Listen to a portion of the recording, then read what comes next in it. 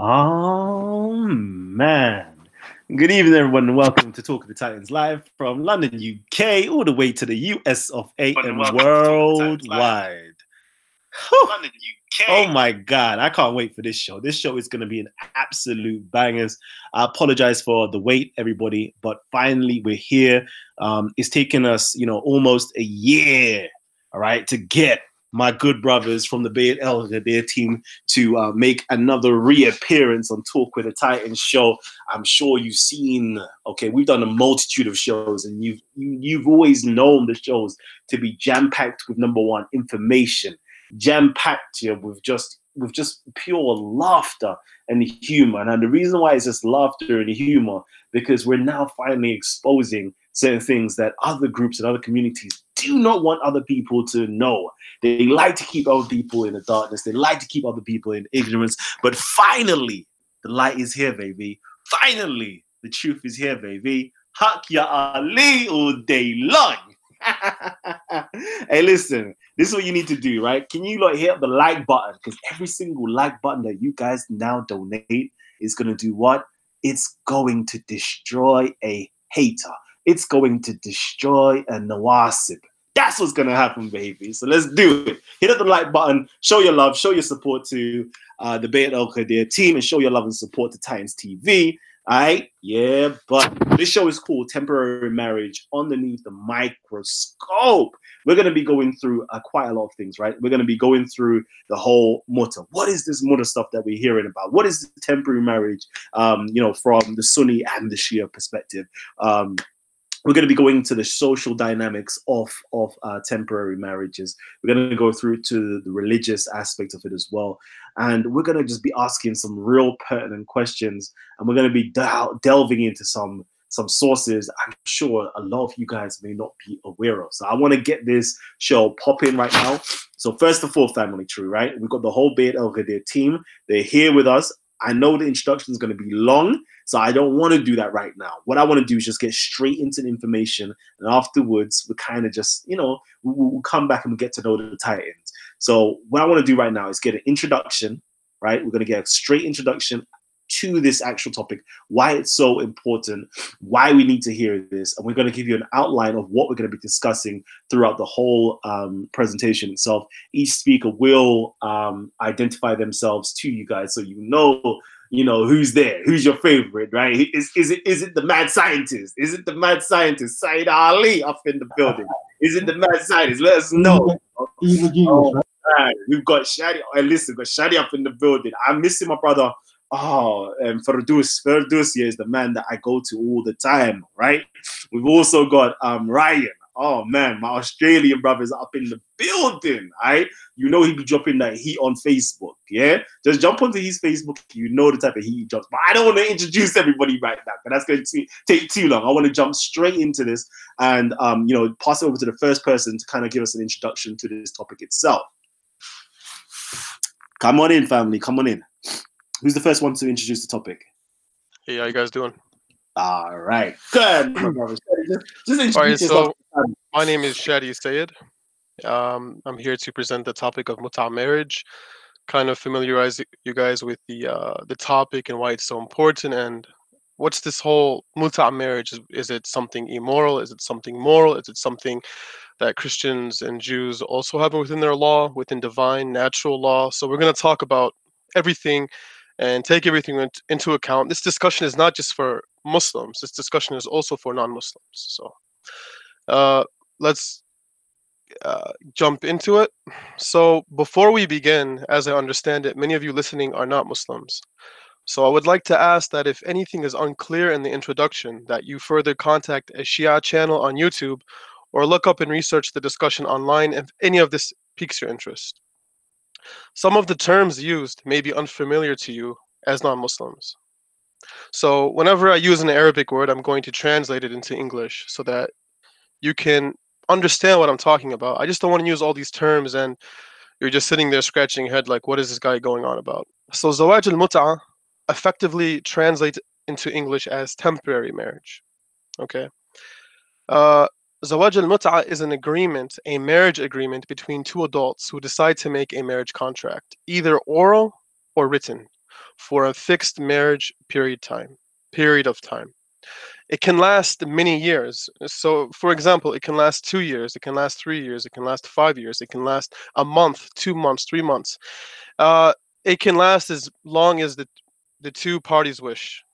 So, all of the conditions of this marriage, including the agreed upon dowry, is discussed with the female, having full rights to lay down her conditions as she pleases. This practice is done in order to protect the society from children being born out of wedlock when the means of marriage is scarce. This, however, is not a requirement for temporary marriage to take place. So, when the marriage is concluded, the ex wife must wait for a number of monthly cycles in order to ensure that is no children born from the marriage. This effectively eliminates illegitimate children being born in its entirety.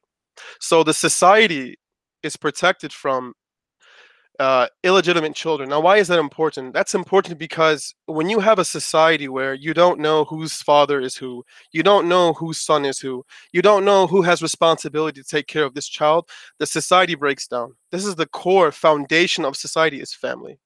The father raising the children, the mother raising the children. If you have kids who aren't being raised properly, that translates into a weak society. So that's basically the whole point of marriage, really, is to protect society. It's a nuclear economic function as well, right? So in order for us to assess whether or not zawaj al-mut'ah or temporary marriage is moral or immoral, we have to compare it to an accepted moral standard, which is permanent marriage. This standard is accepted and agreed upon by both Sunnis and Shia parties and even non-Muslim parties. This is done in order for us to see if mut'ah marriage fulfills all the sufficient reasons as to why permanent marriage makes sexual intercourse moral. Thus, the accepted criteria for a marriage being moral or immoral is permanent marriage. So we take all the facets of permanent marriage. What does permanent marriage do? Why is permanent marriage a good thing? Why is it when we have feelings such as love, emotional and physical enjoyment, acting upon our created nature, having closeness to another person of the opposite sex? All of these are benefits of marriage, but these aren't the reason why marriage is moral. Rather, what makes these actions moral is that they are done within the scope of marriage. That is, marriage was created to facilitate these actions of love and affection within a legal and moral framework. That's why marriage is considered moral, because all the actions of sex, of love, of having children are done within a scope of morality. It acts as a function to protect the society. So if we look at mut'a marriage and we think to ourselves, well, does mut'a marriage, that is temporary marriage, does temporary marriage fulfill all the functions of permanent marriage? If it does, then how can you claim that mut'a marriage is immoral when it does the same exact thing as permanent marriage? So that's our criteria of that's our standard of how can we define a moral marriage. So what are the functions of marriage that allow marriage to moralize the actions mentioned above? Why are these actions, when done within the scope of marriage, are not only seen as permissible but praiseworthy? Okay, so this standard is defined by listing out the reasons. So what are the reasons for marriage? Why does marriage exist? What's the point? So there are three main sections that marriage deals with. Number one is to protect the rights of the children. Number two is to protect the rights of both parties involved, that is the wife and the husband. And number three, it is because it is an action that is based upon revelation. So this doesn't just mean Islam. This means any religion which believes in an infinite God, in a God who is omnipotent, omniscient. If you believe that this God is revealing something to you, it is by definition moral, because a perfect God, a God who is perfect, a God who is omniscient, a God who is omnipotent, a God who doesn't have any imperfection, will not reveal something to you which is immoral. So that's another point that is important to mention. So let us begin with the rights of the children born in a temporary marriage. All the rights that children receive within permanent marriage are received in temporary marriage. The lineage of the child is preserved, his purity is preserved, The upbringing and discipline of the child is mandatory. This is all in temporary marriage. Financial support is obligatory upon the father during and after the marriage for the child. The child inherits wealth from the father, the same as in permanent marriage. So all the rights that the child receives from permanent marriage are the same exact in temporary marriage. Temporary marriage also has a waiting period where the ex-wife must be sure that she is not pregnant before getting married again. By waiting for a series of monthly cycles, exactly like in permanent marriage, with permanent marriage waiting period being longer. Thus, lineage is protected exactly like it is in permanent marriage. What do I mean by all that? So let's say you get married to a wife, or you get married to a woman. Okay, she's your wife now. Let's say you divorce her. Okay, you go through the procedure of divorcing her. You have to make sure that she is not pregnant before she gets married again. That's upon her. It's obligatory for her to do that. This is in both permanent and temporary marriage. So how does she do that? Like I said, she waits for a month of monthly cycles, 2 or 3, and she makes sure she's not pregnant. Then she gets married again. This protects the lineage of the child. This protects, uh, the child from being raised by another man. It protects the child from being, their father is unknown. Who's going to raise this boy? Well, guess what? You went into a contract, right? You agreed. You have full religious obligation and economic and legal obligation to raise this child that came out of this relationship. So, like I said, all the rights and all the benefits and all the functions that permanent marriage offers is the same exact thing in temporary marriage. So, point number one, the rights of the children, that's also protected by temporary marriage. So number two, the rights of the wife. The rights of the wife in a permanent marriage are exactly the same as temporary marriage, except for a few distinctions. The distinctions are the wife in a temporary marriage does not inherit from a deceased husband. And unless the female makes it mandatory, the husband is not obliged to offer food and shelter to the wife during the marriage. However, this only means that the wife has a choice of accepting financial help or not. If the temporary wife wishes to receive food and shelter or anything else, even $20 million, for example, if she so pleases to ask, it then becomes obligatory on the man to hand it over before temporary marriage. So let's say you want to make temporary marriage with a woman. Okay, you list out your conditions. Her conditions are: you have to take care of me. You have to take care of any children that comes out. You have to offer me this. You have to offer me that. If she lists that as a condition, you have to fulfill it before you even lay a finger on her. So obviously, financial support is within the hands of the female. Whatever she asks for, even if she asks that you don't touch her. My condition of this marriage is that I want this marriage to be like a Western engagement, for example. I want to be married to you. I want to hold your hand. I want to kiss you. I want to hug you within a temporary marriage, but I don't want any sex involved. I want this to be treated as a contract that if anything does happen, if anything, if we do have sex and there is a child involved, you are obliged to take care of the child and you are obliged to take care of me. That's the whole point of marriage. So we can see that the wife receives full financial support in all cases. Okay, so that's point number two. The rights of the female, 100%, whatever she asks for. Right. So obviously her rights are protected by having a contract. Number three, the revelation of this marriage. Is temporary marriage revealed within Islamic law? This point is irrelevant to our discussion and has no bearing upon the debate for which we are currently in. This is due to the fact that our opponent's primary contention is not whether or not Mutah is revealed or abrogated, but rather our opponent's main contention is that they find temporary marriage to be intrinsically, in and of itself, immoral. According to Sunnis, the Prophet allowed temporary marriage for 3 days. If Mutah marriage is intrinsically, in and of itself, fornication and nothing more than prostitution, as the Sunni opposition claims, then they are logically forced to hold the position that the Prophet of Islam allowed prostitution and fornication for 3 days. So you're telling me, oh, Mutah equals prostitution. Then you tell me after that, well, the Prophet of Islam allowed it for 3 days. So are you telling me that the Prophet of Islam allowed prostitution for 3 days? Number two, this is also refuted by the Quran. It says, وَإِذَا فَعَلُوا فَاحِشَةً قَالُوا وَجَدْنَا عَلَيْهَا أَبَاءَنَا وَاللَّهُ أَمَرْنَا بِهَا. And when they do immoral actions, al-fahisha, they say, we have found our fathers doing the same thing. And Allah has ordered us to do it. قُلْ إِنَّ اللَّهَ لَا يَأْمَرُ بِالْفَحْشَاءِ أَتَقُولُونَ عَلَى اللَّهِ مَا لَا تَعْلَمُونَ.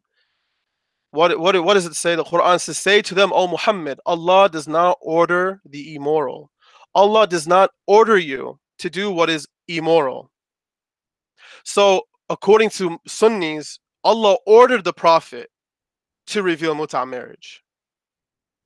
So, if Mutah marriage is something immoral and evil intrinsically, then Allah ordered something that was immoral for 3 days. And this is against the Quran. This demonstrates another facet of this discussion, which is the true debate should not be if Mutah marriage is intrinsically immoral, but rather, has Mutah marriage been revealed? Is this within our religion? Right? So any discussion on the morality of Mutah, temporary marriage, must take place within the confines of the authority of the Islamic texts. If indeed Mutah marriage is abrogated, then you have a claim. If Mutah marriage is no longer allowed, then you can say we're doing zina, fornication. However, we as Shia Muslims give no value to Sunni narrations. We don't care what your books say. Nor do we take their arbitrary and flawed approach to authentication of narrations into consideration. We as Shias take our reports, our narrations, our understanding of the Quran, our understanding of the Sunnah, our understanding of Islam and religion in the world entirety, from Muhammad Rasulullah sallallahu alaihi wasallam, from his religion, and from the Imams of Ahlul Bayt alayhim salam. This is where we take our religion from. So for you to come and tell me, well, the Mutah marriage, it's not an ugly thing, but we just don't believe it's allowed anymore. That is your opinion. So the discussion, the debate, should not be whether or not Mutah is immoral or immoral. The Quran already answered that question for you. The Quran already said Allah does not order the immoral action. Rather, your discussion should be is whose books are right, who has the true source of information. That's where this discussion should be, not what these people, they brought I'm not going to get into it.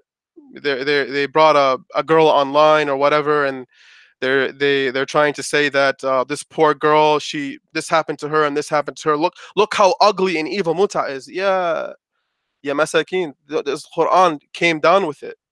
The Quran clarified. That Allah does not order the ugly, the evil, the fornication. Allah has nothing to do with it. So for you to bring a girl online and to do that, you're only attacking God's religion, not our religion. Sorry, you're only attacking God's religion, and you're only attacking our religion, and you're only making it look as if you guys don't care about what the Quran says. You only want to make a show. So with that, I'm going to conclude. I thank the Bayat al-Ghadeer team for allowing me to come on as a guest speaker on their channel. And I thank Kalam for hosting me on the channel. Assalamu alaikum wa rahmatullahi wa barakatuh. Mic is free.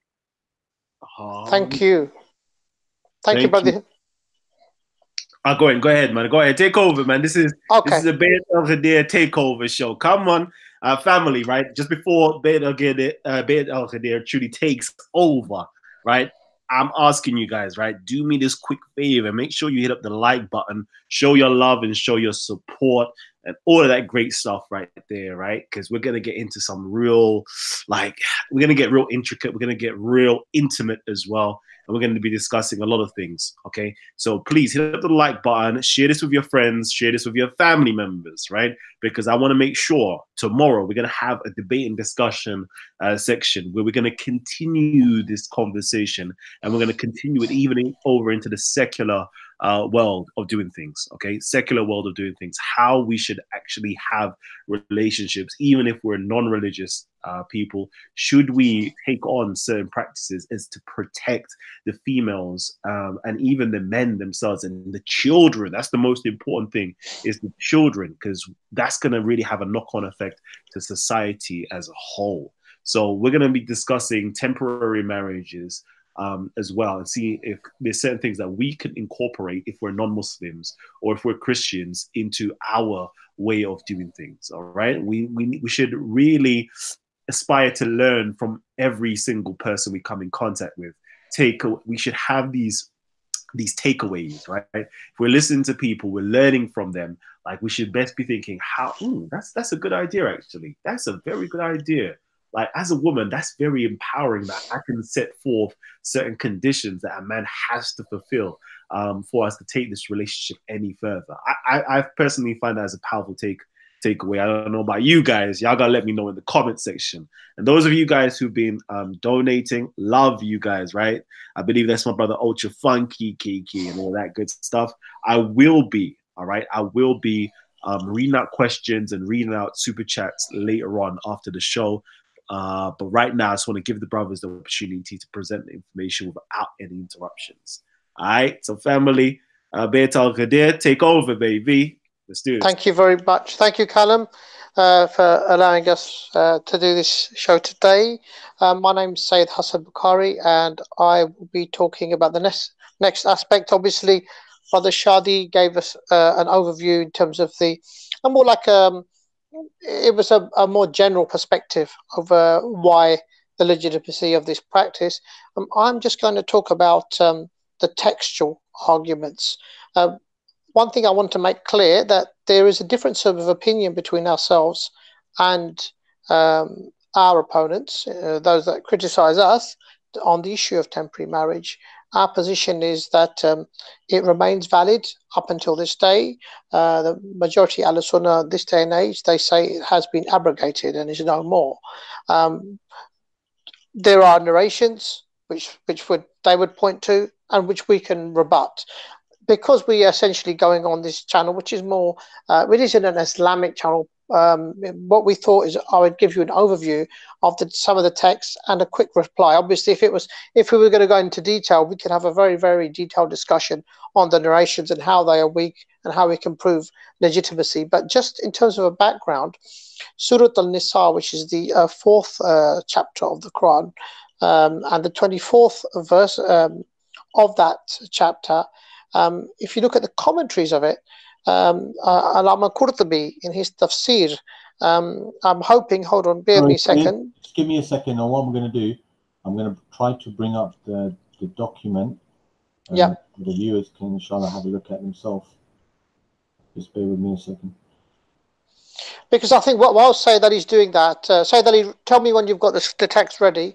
I'd like to tell brothers and sisters who are listening that even if there is a difference of opinion, okay, over this, it needs to be understood there was a considerable body of opinion amongst those which would be deemed very respected figures in the Ahl-Sunnah wal Jama'ah sect. It should be from amongst, just in terms of who did believe in the legitimacy of Mutah, and that's from the companions of the Prophet, peace be upon him, and his family.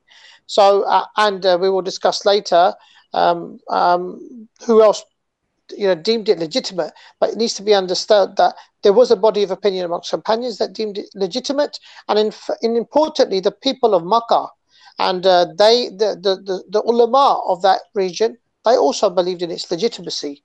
So that's something that you need to bear into mind. Now, Sayyid Ali, you have the text ready? I do. I'm just trying to screen share it so everybody can have a look at it. Just give me a second. Tell us when you're ready. What I'll do is, like I said, there was a body of opinion amongst companions the successors of the companions, they're called the Tabi'in, and the ulama of the time, they'd even given rulings on its permissibility. So it isn't a clear-cut matter. So this is what we need to understand. In this day and age, a lot of the propaganda is, oh, well, there's an absolute consensus that Mutah is banned. It was stopped at some point. If that was the case, there wouldn't be the difference even amongst the Sahaba at the time over its legitimacy, which is what we will seek to prove, inshallah. Now, very briefly, like I said, if we wanted to discuss it, we'd probably need just an entire show just to prove our point. But just to give brothers and sisters who are listening an understanding, a background, I thought it'd be useful to just go through and quickly touch on those narrations. Sayyid Ali, are you ready? Hassan, I think what I'll do is I will probably read the traditions, and then the viewers can have a look at it, because for some reason when you speak, it doesn't allow me to share the document for the screen. So what should we do? Do you just want me to read the tradition, and what do you want me to do? Just read it? Yeah, you could read it from your side if you like, or I can. Actually, it's better if I read it. So this is as the verse the Sayyid mentioned earlier, verse 424, and this is from the famous commentary of the Holy Quran, Tafsir al-Qurtubi, and the author is al-Qurtubi, who mentions that the majority of the scholars, the majority here, this is very important, the majority of the scholars, and when he means the scholars, he means the commentators of the Quran, the general ulama, the jurists, etc., state that the meaning of that verse, meaning verse 424, is that Mutah marriage, temporary marriage, which was in the beginning of Islam, Then he mentions some Sahaba. So he says Ibn Abbas, Ubay, meaning Ubay ibn Ka'b, famous Quran reciter, and Ibn Jubair recited this particular verse 424 in a manner as follows: so whoever of these women you enjoy the privilege of marriage for a determined period of time, then bring them their reward as an ordinance. And then it continues to say, the Prophet, may peace and blessings be upon him and his family, then however prohibited it. So as you can see, there's no doubt that the revelation of verse 424, as confirmed by the majority of the scholars, was that this verse was revealed about temporary marriage, and it was an opinion held by a certain group of Sahaba. However, later it was abrogated. But we will deal with the abrogation side of things, inshallah, once Sayyid Hassan continues.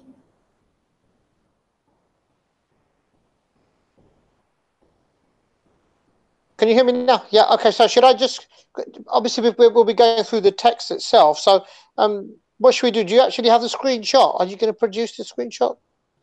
The actual scan? Yeah, what you could do, if you want to carry on, inshallah, with the passages, and then okay. For the viewers. Fine. Okay, fine. So obviously, what Sayyid Ali just produced was, the reference was from Tafsir al-Qurtubi, volume 6, page number 215. I'll just touch on the fact that Ibn Hajar, a major scholar of hadith from Al-Sunnah wal Jama'ah, he wrote a commentary of the very famous Sahih al-Bukhari called Fath al-Bari, Sharh Sahih al-Bukhari.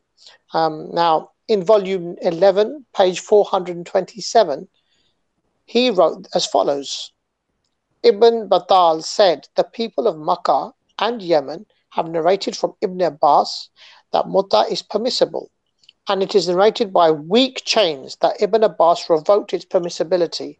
The permission of Mutah through him is more authentic, and it is also the doctrine of the Shia. Something I want to point out. Sorry, Sayyid, can I just allow the viewers to just very quickly have a look at that for themselves, so they can always just go back and refer. And by the way, by all means, if you don't believe any of these references that we're presenting, feel free to do some research on these scholars and see what type of position they held within Sunnism. And these books are available from the bookshop. So if you don't believe what's being presented to you today, then by all means, go out there, purchase the books yourself, and verify it.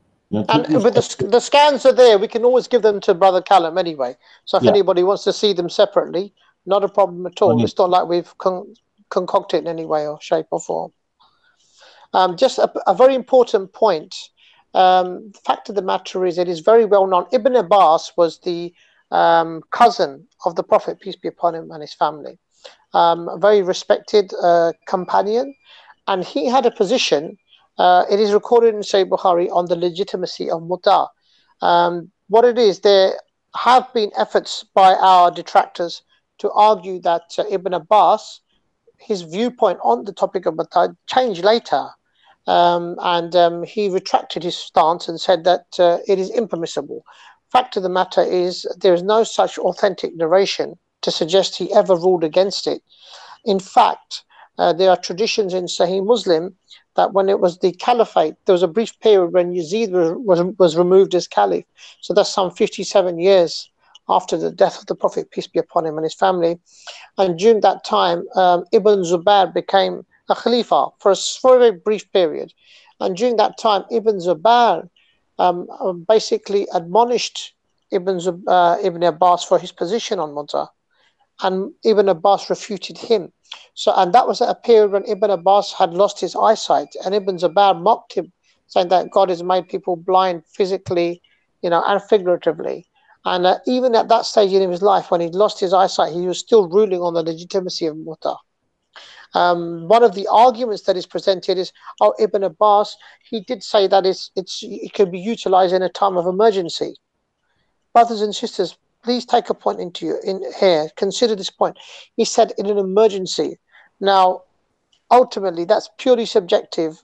Emergency can arise whenever an individual deems something an emergency. And I'm sure, inshallah ta'ala, when Brother Ryan will touch on this topic later, he will try to sort of argue that point. But I've just quoted Ibn Hajar. So basically, Ibn Abbas viewed it permissible, and at no point did he rule against it. If there are narrations which suggest he did, those narrations are weak, as per the comment of Ibn Hajar.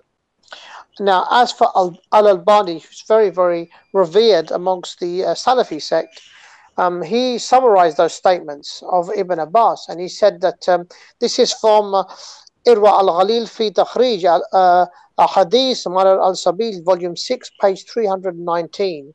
I'll bring it up quickly again. Okay. So for the viewers to have a look at. Okay.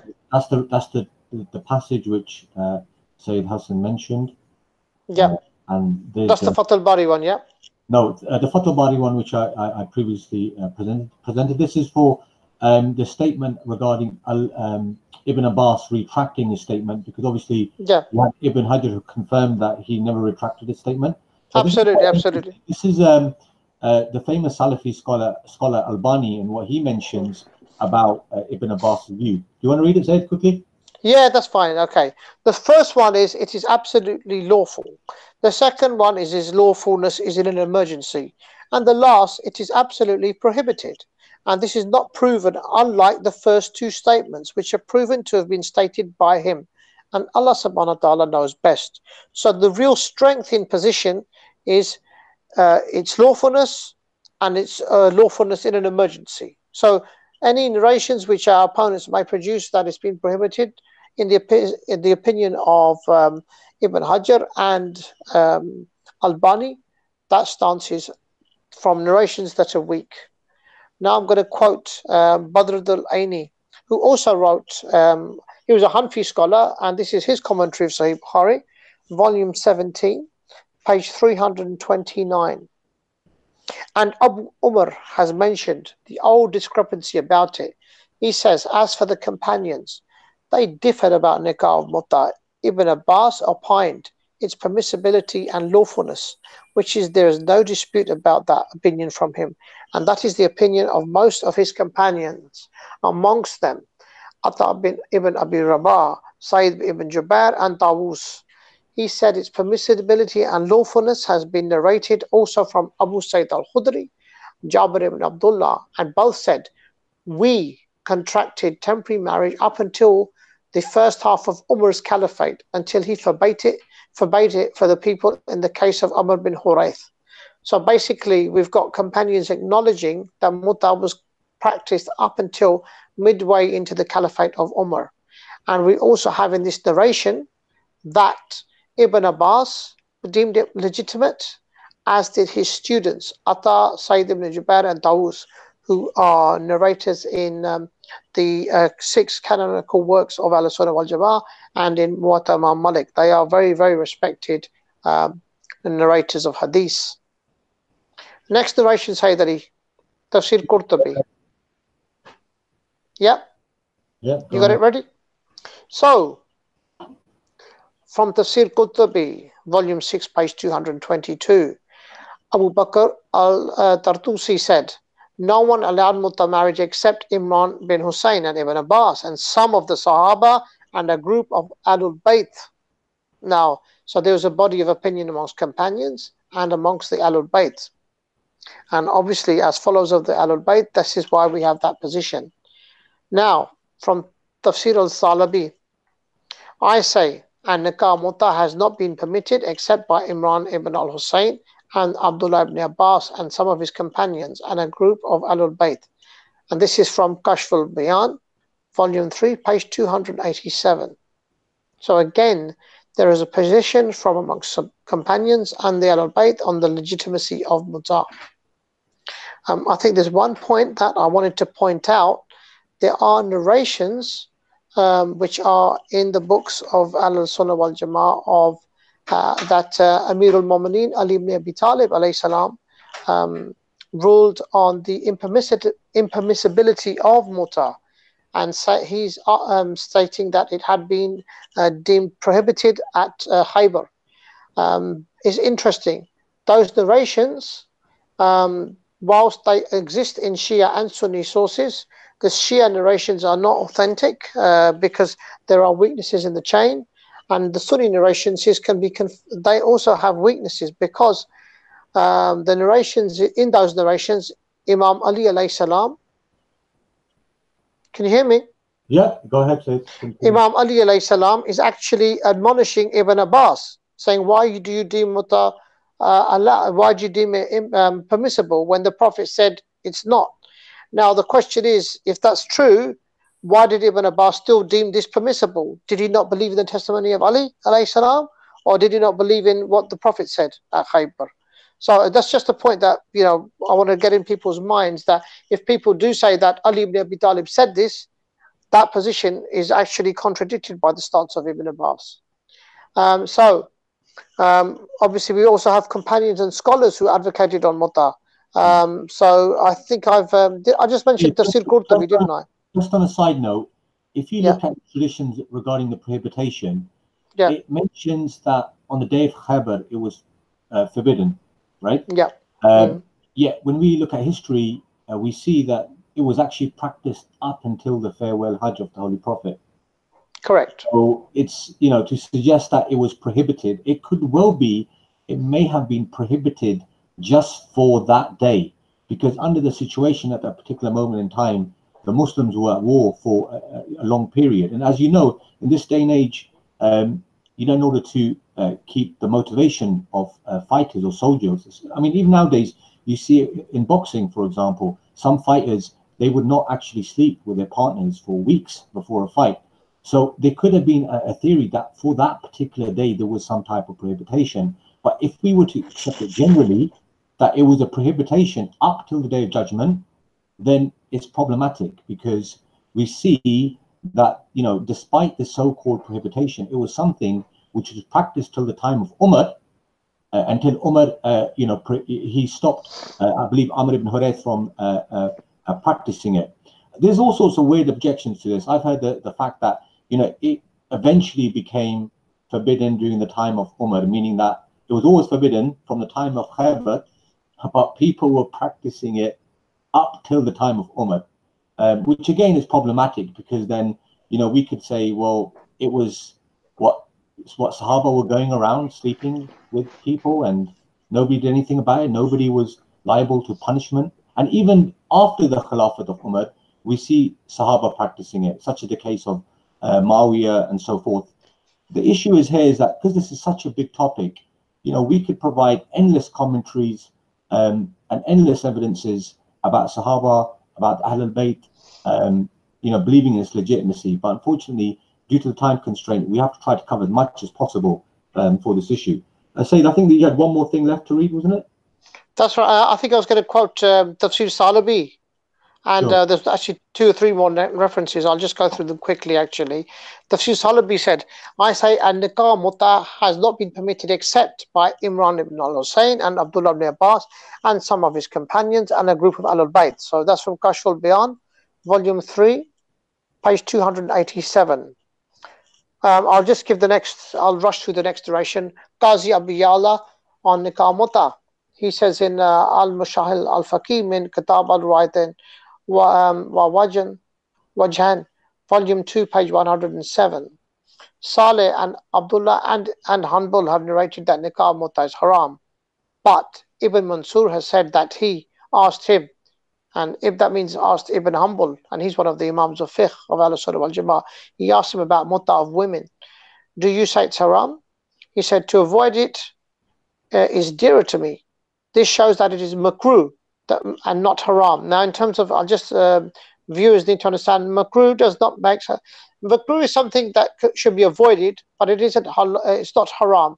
Okay, so it's something that can be done, but it isn't haram per se. And this is an important point because then even Ibn Hanbal has got narrations on mutah being prohibited, but look at his viewpoint. He's saying it's not haram, it's something that just shouldn't be done.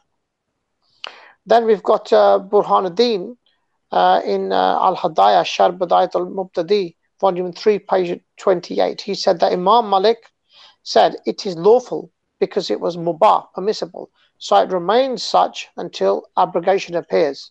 Again, viewers, I like to stress a point that Imam Malik is one of the 4 Imams of Sunni fiqh, which is present today. He had narrations in his Muwatta on the prohibition of nikah mutah. Despite that, he still said that it's permissible, it's mubah, and it remains as such as it hasn't been abrogated. So despite him having these narrations, he didn't rule on it being impermissible. So I just wanted to touch on the fact that yes, whilst there might be narrations that mutah has been prohibited, the fact of the matter is it conflicts with other narrations which say it is permissible.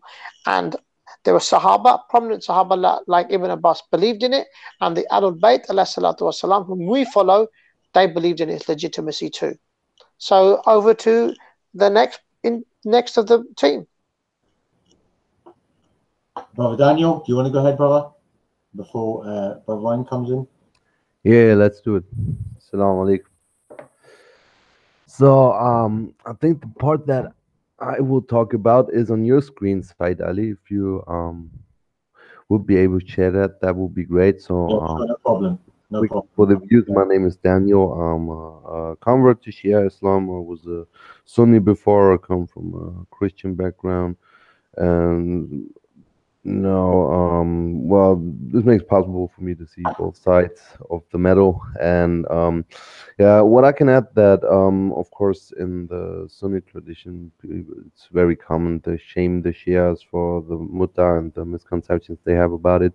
And maybe just one thing I wanted to add to the discussion, because it's a funny coincidence. I just had a talk to my wife today, and a Sunni friend of her told her that as it is very common, unfortunately, that there was one brother who is very, very well known to marry sisters for a month and then divorce them and then divorce them. And that sister told her that her friend who was married to that guy, that she was pregnant, and that guy said, "Okay, I will divorce you until Ramadan is over." And it was Ramadan, so and this unfortunately very common. So I witnessed this many times, and it's a very common practice among Sunnis, actually, to get into marriages while already having the intention to divorce them. It's especially among young Muslims who are maybe new to practicing the faith and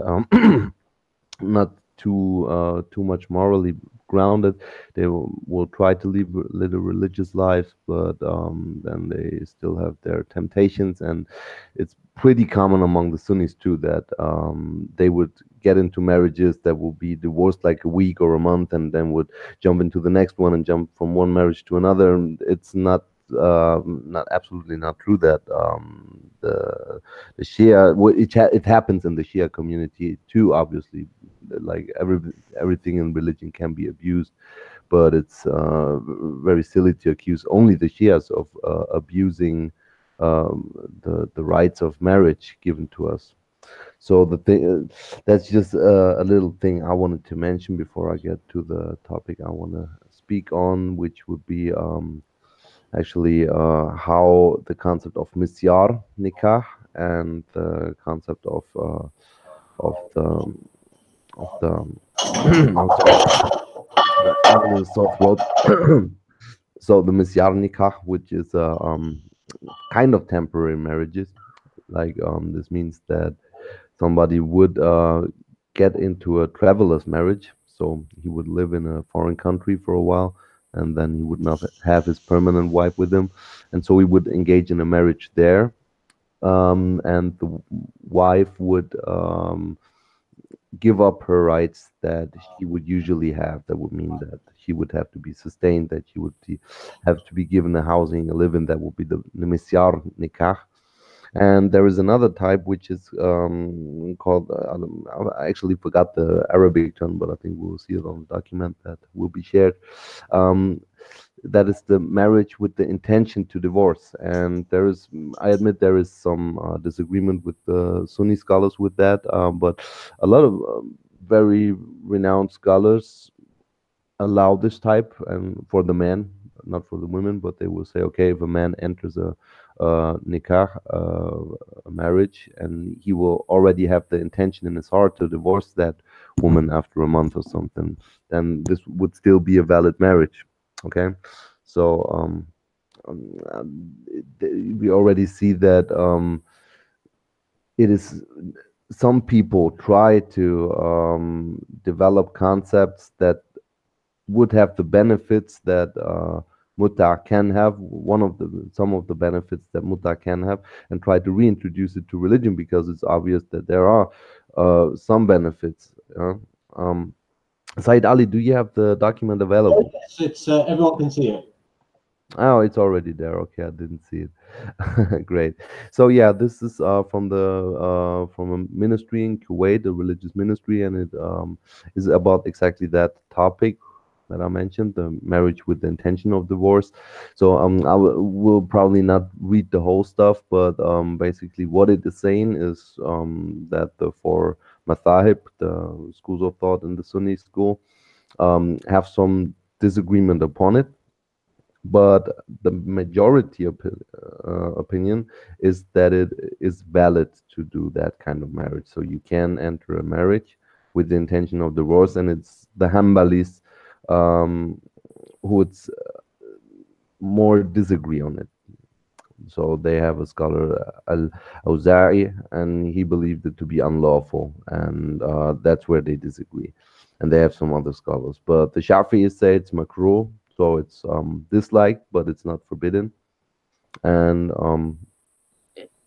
so what they basically have is a concept of marriage that is practically the same as Mutah. So you can enter a marriage, and the document says official Kuwaiti document says someone marries a woman with the intention of divorcing her after 1 month or more or less.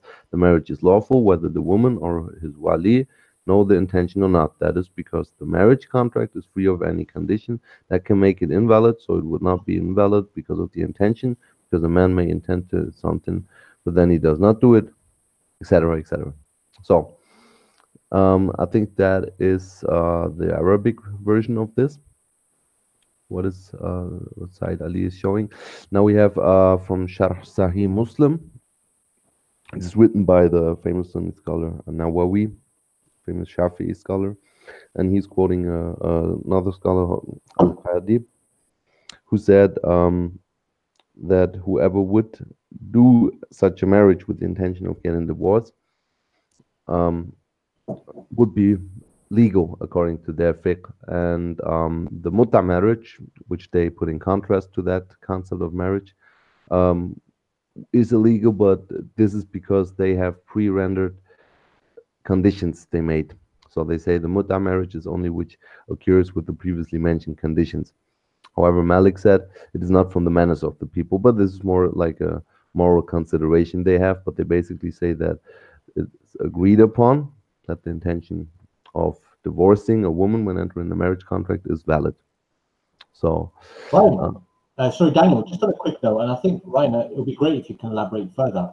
See, the issue here is that they don't actually disclose a period prior to getting married. So where a man would make an intention that, okay, I'm going to get married to this woman, but in a month's time, I'm going to dump her.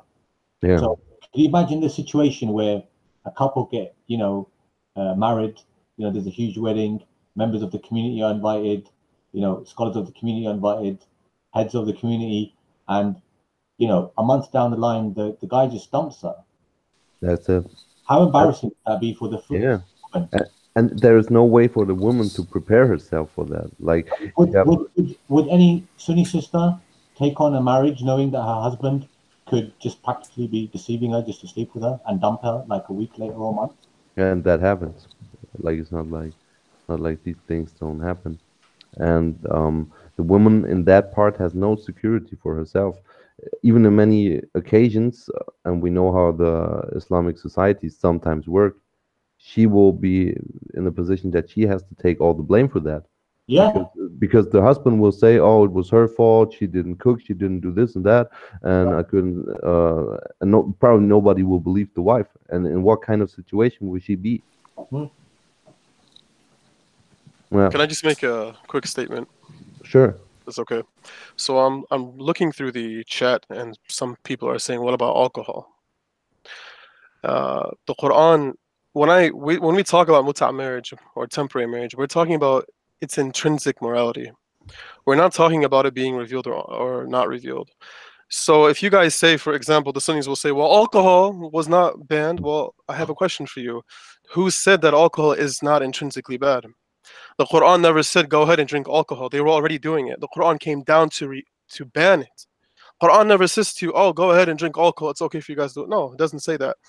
So another question for the Sunnis who say that alcohol is not intrinsically bad, or this argument translates into the Mutah argument. That's would the Prophet drink alcohol? Is that okay for him to drink alcohol? Let's say before the verse came down for banning of alcohol, is it possible for the Prophet to drink it? For the Sunnis who are saying, "Well, what about alcohol? What about alcohol?" Yeah. Bro, I think you're expecting too much from these guys, to be honest. I wouldn't be surprised if they did say yes. Yeah, that's Well, true. there are some Sunni muftis who say, "Well, the Prophet sallallahu alaihi wasallam, he gave alcohol to his companions. I think it was Al-Urifi or something. I don't know his name. Yeah. He was sitting there with his companions, and there was alcohol, and he was passing out alcohol to them. It's on YouTube. Go ahead and look. I mean, if you want to make the argument that alcohol wasn't banned later on, it has nothing to do with the discussion. Alcohol was always bad. Even the Quran says alcohol is from the handiwork of the shaitan.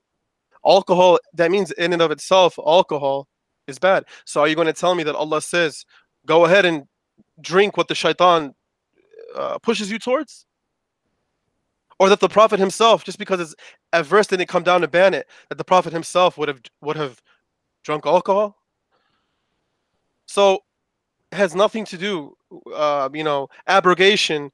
And some people in the chat, unfortunately, there are many ignorant people in the chat. So I want to ask you guys a question. It's fine, Shadi.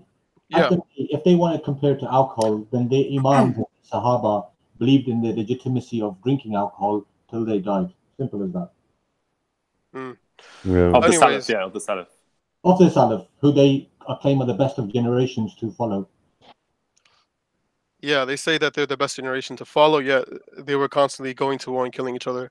That's another topic, though. So you guys go ahead and continue. I just wanted to bring that point up. Yeah, go ahead, carry on.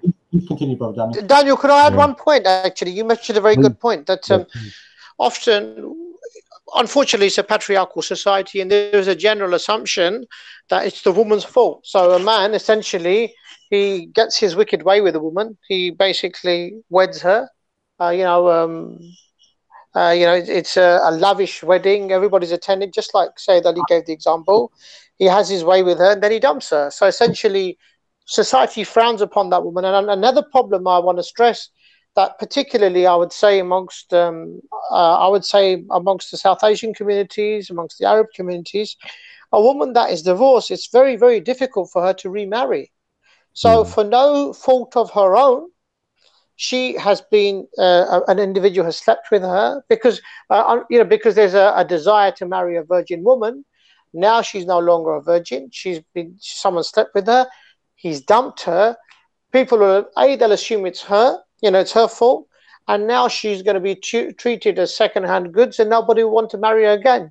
Yeah. So if people, there's an assumption, oh well, Mutah type of relationships, they abuse and they take advantage of women.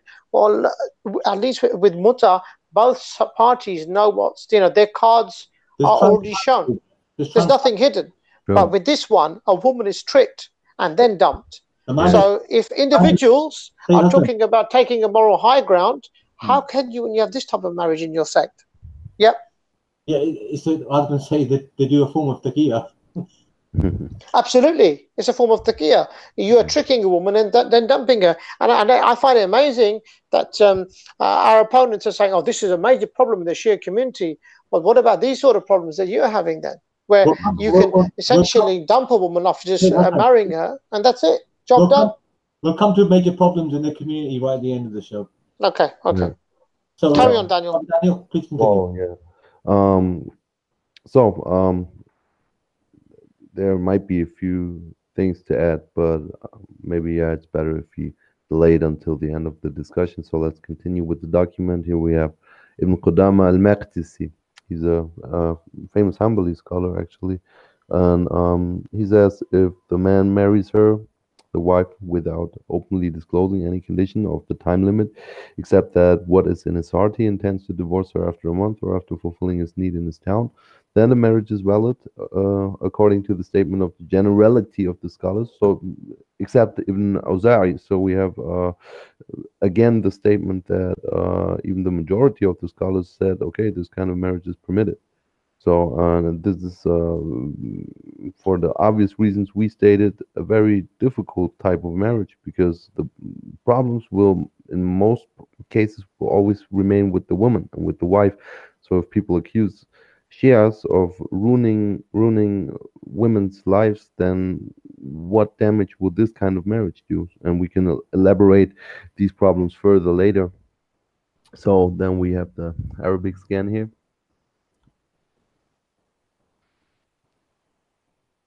Then we have Ibn Baz, I think a man that needs not much introduction, famous Salafi scholar of our time and ages.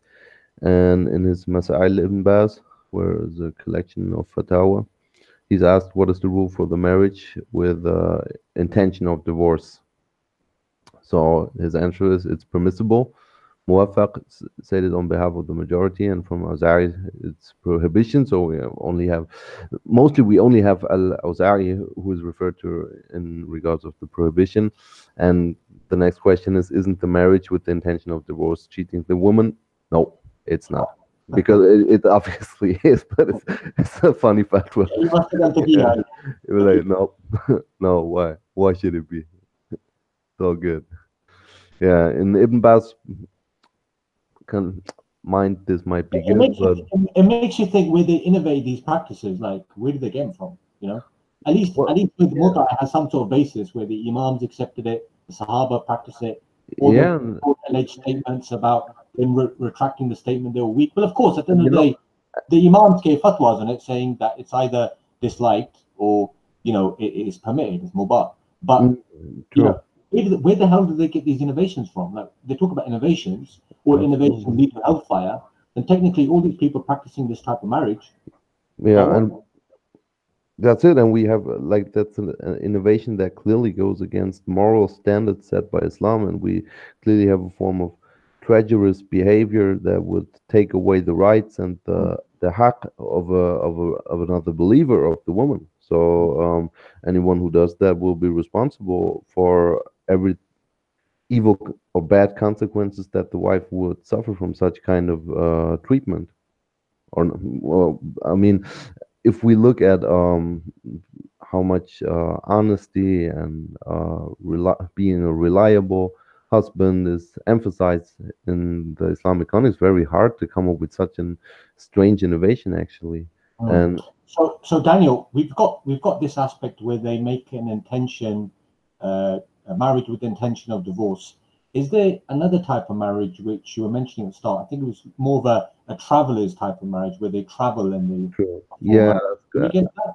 I scratched it before, right? I said that's the misyar message, like the traveler's message, and that's a very similar contact. So we have this from Abu Malik Kamal. What's the verdict about the marriage of misyar? Like misyar would mean that, like, let's explain the text itself. The marriage of al misyar is one of the forms of marriage in some countries, and the belief of what I understood about the definition is that the man marries the woman legally and keeps its conditions and principles, except that the woman withdraws from some of her rights from the husband by her own consent, like the right of habitation and sustenance, and staying over with her and maintaining justice between her and his other wives, and so on. And the most significant reason of creation for this kind of marriage and its popularity in some countries are the following: existence of a large number of women who have reached the age of marriage and spent a long part of their life without marriage. Could you just scroll a little down, Said Ali? Sure. Perfect.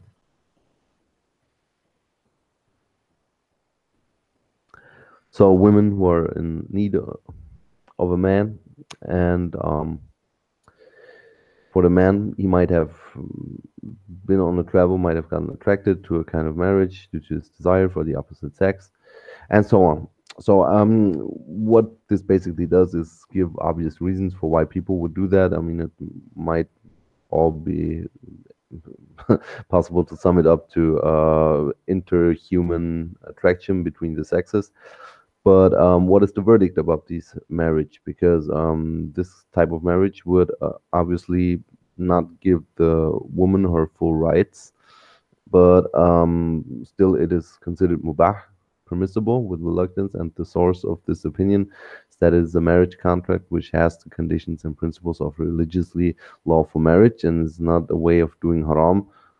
like they say Mutah, they mention it. Yeah, but I really wonder why is, on which base is there the assumption that Mutah is for the case of haram? Like Mutah is to avoid haram, and obviously this one has the same intentions. So what they say is the different opinions of the Sunni scholars regarding this, and actually the majority again agrees with it, and then we have a type of scholars that disagree with it, and the chosen opinion here of the particular scholar is that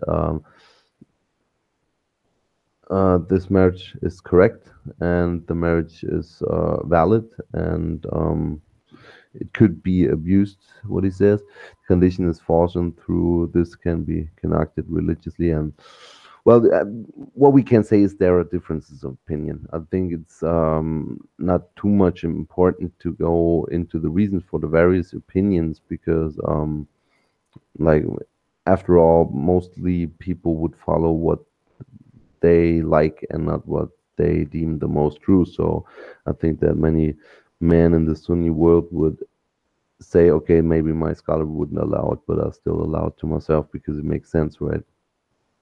So we have the Arabic texts for what we stated above. So as we can see, we have, as well as on the marriage with the intention of divorce, as well as for the misyar, the traveler's marriage, we have very respectable scholars who would allow that and who would see no problem with that.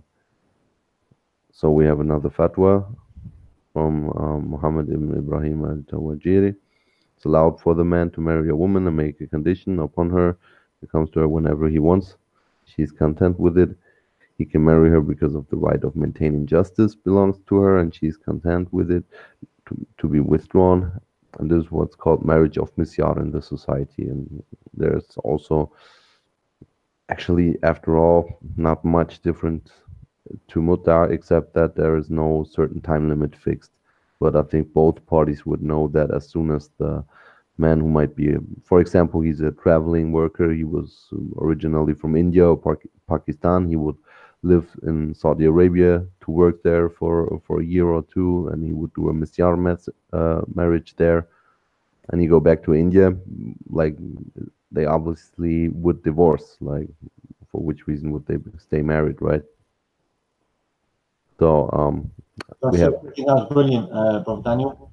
Again, as we mentioned at the start of the show, we can bring a plethora of evidence showing how the scholars permitted marriage with intention of divorce, this type of traveller's marriage, which they permitted. But without further ado, I want to go to Brother Ryan, and inshallah, then what I'll do is I'll wrap up the show. One thing, Sayyid Ali, do you want me to mention the other type of nikah as well, Yeah, halala? you should mention halala, which is another form. Okay, if I could just mention it.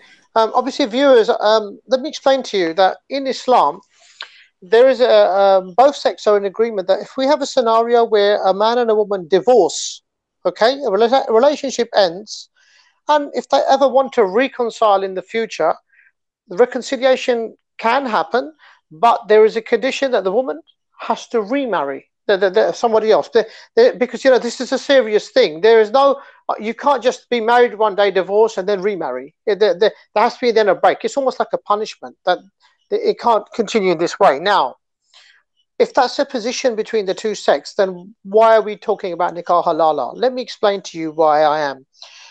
In the Quran talks about divorce over 3 menstrual cycles. So you cannot simply divorce a woman immediately. First, in Islam, it's the right of the male. And when it comes to divorce itself, you can't simply say, that's it, khalas, the relationship is over, the end. It must span the divorce period over 3 menstrual cycles. And so obviously to determine issues such as if the woman is pregnant, parentage, all these issues. So the Quran talks about 3 menstrual cycles. This is something that we need to take into account.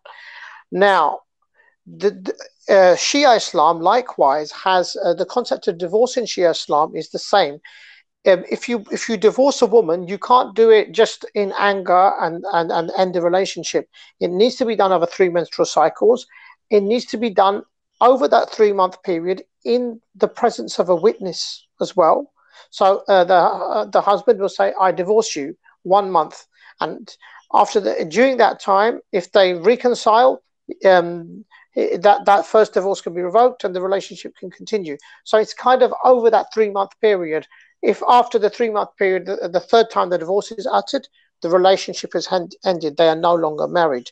Now so it's quite stringent. The stages in which a Shia man and a Shia woman divorce are quite strict. It's not something that you can't just angrily say that's the end of the relationship. It's thought out. It's protracted. It's an opportunity to consider the relationship to see if this reconciliation can happen. All of those, and then if it doesn't work out after that 3-month period, the relationship ends. Now compare this to Sunni Islam. Sunni Islam doesn't have a period of 3 menstrual cycles. A husband, and unfortunately, we're not talking about this is the Sunnah as established by the Prophet, peace be upon him and his family. This was actually an innovation during the time of the second caliph, where essentially you don't have 3 menstrual cycles in which to sort of see if the relationship can be reconciled. A husband in anger can say, that's it, I've had enough, I'm divorcing you. And that's it. If he says it 3 times, I divorce thee, I divorce thee, I divorce thee, the relationship ends there and then. There is there's no opportunity to reconcile. That's it. And this is where the problem happens, because whereas in Shia Islam, we don't have that scenario. In Sunni Islam, essentially, you can divorce a woman quicker than Usain Bolt running 100 meters. And that's a really, really unfortunate scenario that we have. So essentially, a husband is angry, he says it, and that's it, the relationship is over. Now, often we have this scenario where the husband thereafter reflects and he regrets what he's done because he was angry, and in this fit of rage, he said, I divorce you 3 times, but the relationship is ended. Now, how can the situation be remedied? The only way it can be remedied is through the practice of nikah halala, which essentially means now the woman has to now sleep with another man, have another marriage, and then that man can divorces her, and then she can go back to her husband. So essentially, the first marriage has happened almost, it's ended in a fit of rage. It wasn't intended, but it's happened. She has to sleep with another man to then go back to her husband. And that's called nikah halala. And unfortunately, that's a major problem in Sunni communities because of the ease at which a woman can get divorced. There was a documentary on the BBC, British BBC channels, called Women Who Sleep with Strangers. And in that, it talked about women's experiences where the husband and wife love each other. There's a fit of rage. The husband says, I'm divorcing you. And she essentially then has to have an arrangement with another man who agrees to marry her for money. He sleeps with her. Then he gets rid of her the next day so she can return to her husband. Now, if that isn't the exploitation of women, then what is? And in fact, the Pakistani Jung newspaper also talked about how Sunni clergymen essentially were almost, they had centers where women could be dropped off in this scenario. They were agreeing to sleep with these women after marrying them for money and then dumping them. They were called gangbang centers. Exactly. You understand me? It's really this. Honestly, the Jihad Jung newspaper actually talked about it, where Sunni clergymen were actually gifting these women to other men, and they were marrying them, having sexual intercourse with them. The requirement is she must have sex with that person, and then getting divorced. So that's nikah halala, and it was so embarrassing. And the article that appears in the news, BBC, you go onto the BBC website, the women who sleep with strangers. And honestly, it destroys women because imagine how dirty and unclean they feel. First of all, their relationship has ended with the man that they love. The man regrets it.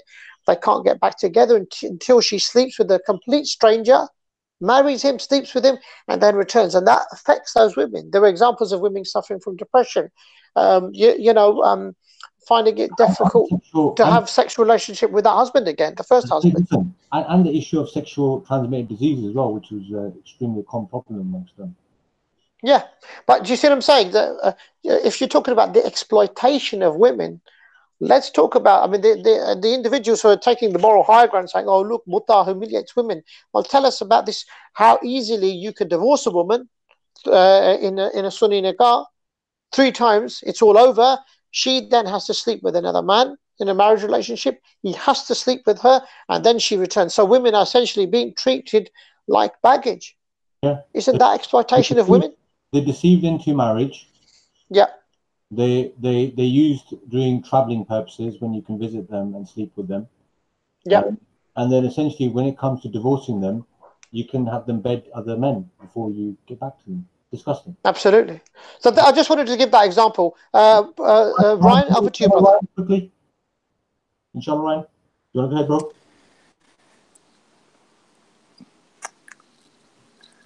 In the name of God, the most merciful, the beneficent, peace and blessings and God's mercy be upon you all.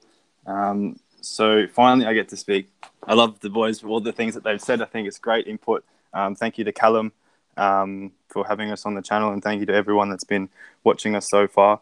So I'm going to be trying to explain Mutah more so from a secular perspective. I'm also going to talk about my own personal experiences with it, because one thing that the Muslim community, in the Shia community that predominantly practice it, have is that they don't tend to talk about it. And there's reasons why they don't, but there's also reasons why sometimes they should.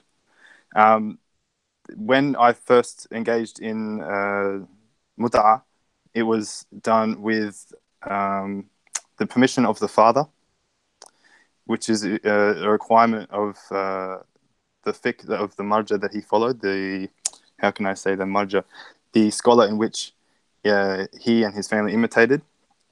There was also a stipulation put in the contract that there was going to be no sexual contact or anything like that during the period of time. So the fact that we've already touched on this before, the fact that a woman can stipulate that there is no sex during the time of the contract shows that this isn't just for prostitution. The whole concept of Mutah has been sadly been perversed by a lot of people. It can be used for sex, not going to deny that, but at the same time, that's not the primary function. The primary function is to become mahram for someone during a given period of time, and that can have so many more benefits than what people tend to think. There might be an instance where a woman may need to go somewhere. She needs someone to accompany her, but she has to do it in a manner in which is halal. So you have to remember too that in Islamic thought that anywhere that a non-mahram man and a non-mahram woman, they come together, shaitan is the third party present. In the concept of mut'ah, because the relationship is now halal, shaitan is no longer present. Okay? So when it comes down to, why do we have mut'ah and stuff like that, my personal opinion is, one, you can either use it to do what is often talked about. Two, it's to get to know someone better. I used it personally to act as a sort of engagement period with my wife before we eventually married, and it was very beneficial. It allowed her to engage in a contract with me where there was restrictions. It allowed for her family to, under the eyes of a God, know that they had done what they need to do to protect the union between us and make sure that everything was above par.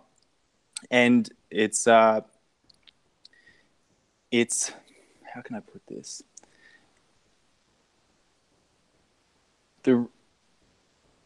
When it comes to whether or not it's a good idea, like Kalam said at the very beginning of the show, if we should apply it or apply elements of it in a secular sense today, I think it's kind of been tried, but in essence, but it hasn't actually been done. So if you look at the result of mut'ah, like the boys have already spoken about regarding the fiqh relating to the children and the dowry and etc.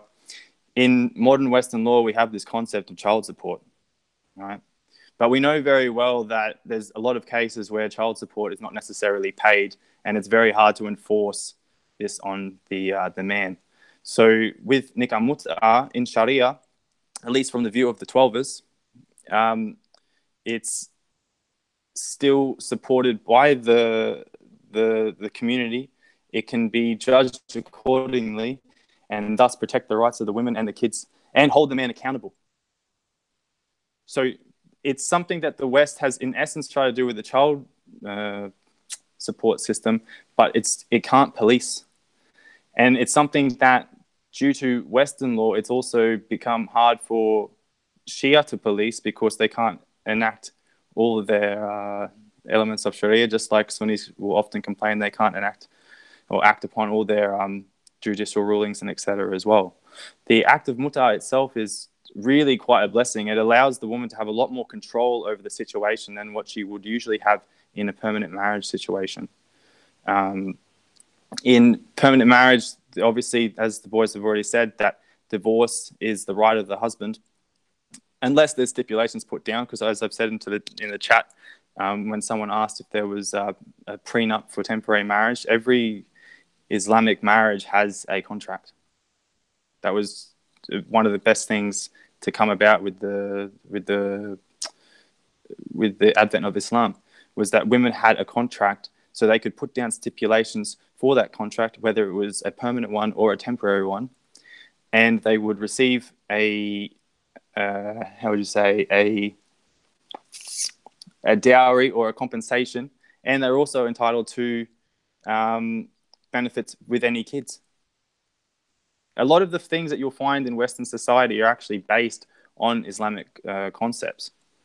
So the Sunni argument as well, where I've often seen people say they would rather do zina than do mut'ah, which doesn't even make any sense, because if mut'ah itself is zina, then what's the difference?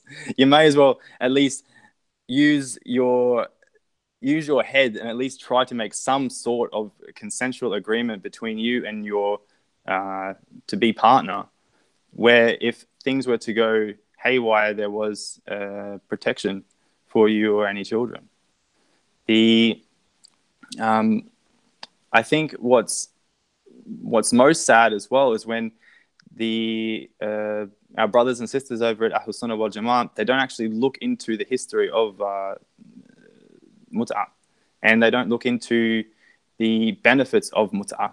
They look at the worst case scenarios that happen when it comes to Mut'ah. Like if you look in certain places in the world where Mut'ah is abused and etc. And by God, anyone that abuses the system of Mut'ah or any system to oppress women or anything, they are horrible people. There's no doubt about that. No one in this panel would ever condone the poor treatment of anyone at all.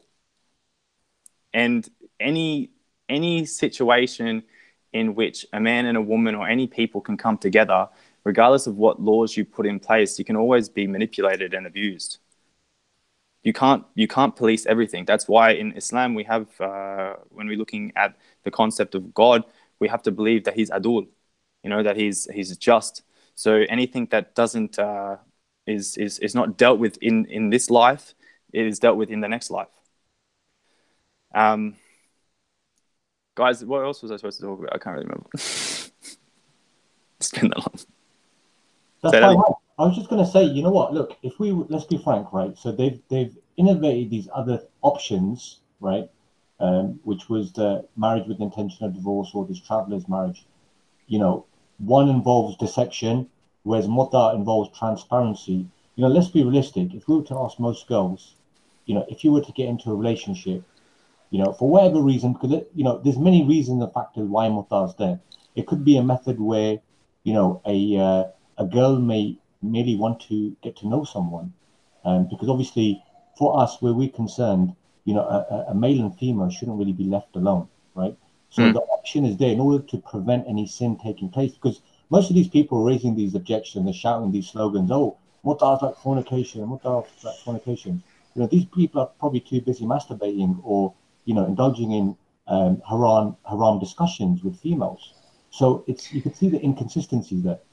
I've recited the Mut'ah, the Sigha, a number of times, and I've never had sex on it at all with any of the women, because that's not the primary function of the concept. Exactly. It can be used for that, but that's not the primary function. Exactly. And what the problem is that it's not just Sunnis, it's also some Shia as well, who I've heard horrible stories from Shia that our opponents couldn't even dream of, where people misuse it, right? I'm not here to just cover up everything. The horrible things have been done in the name of Mut'ah when it's not even correct. They don't even know how to do it.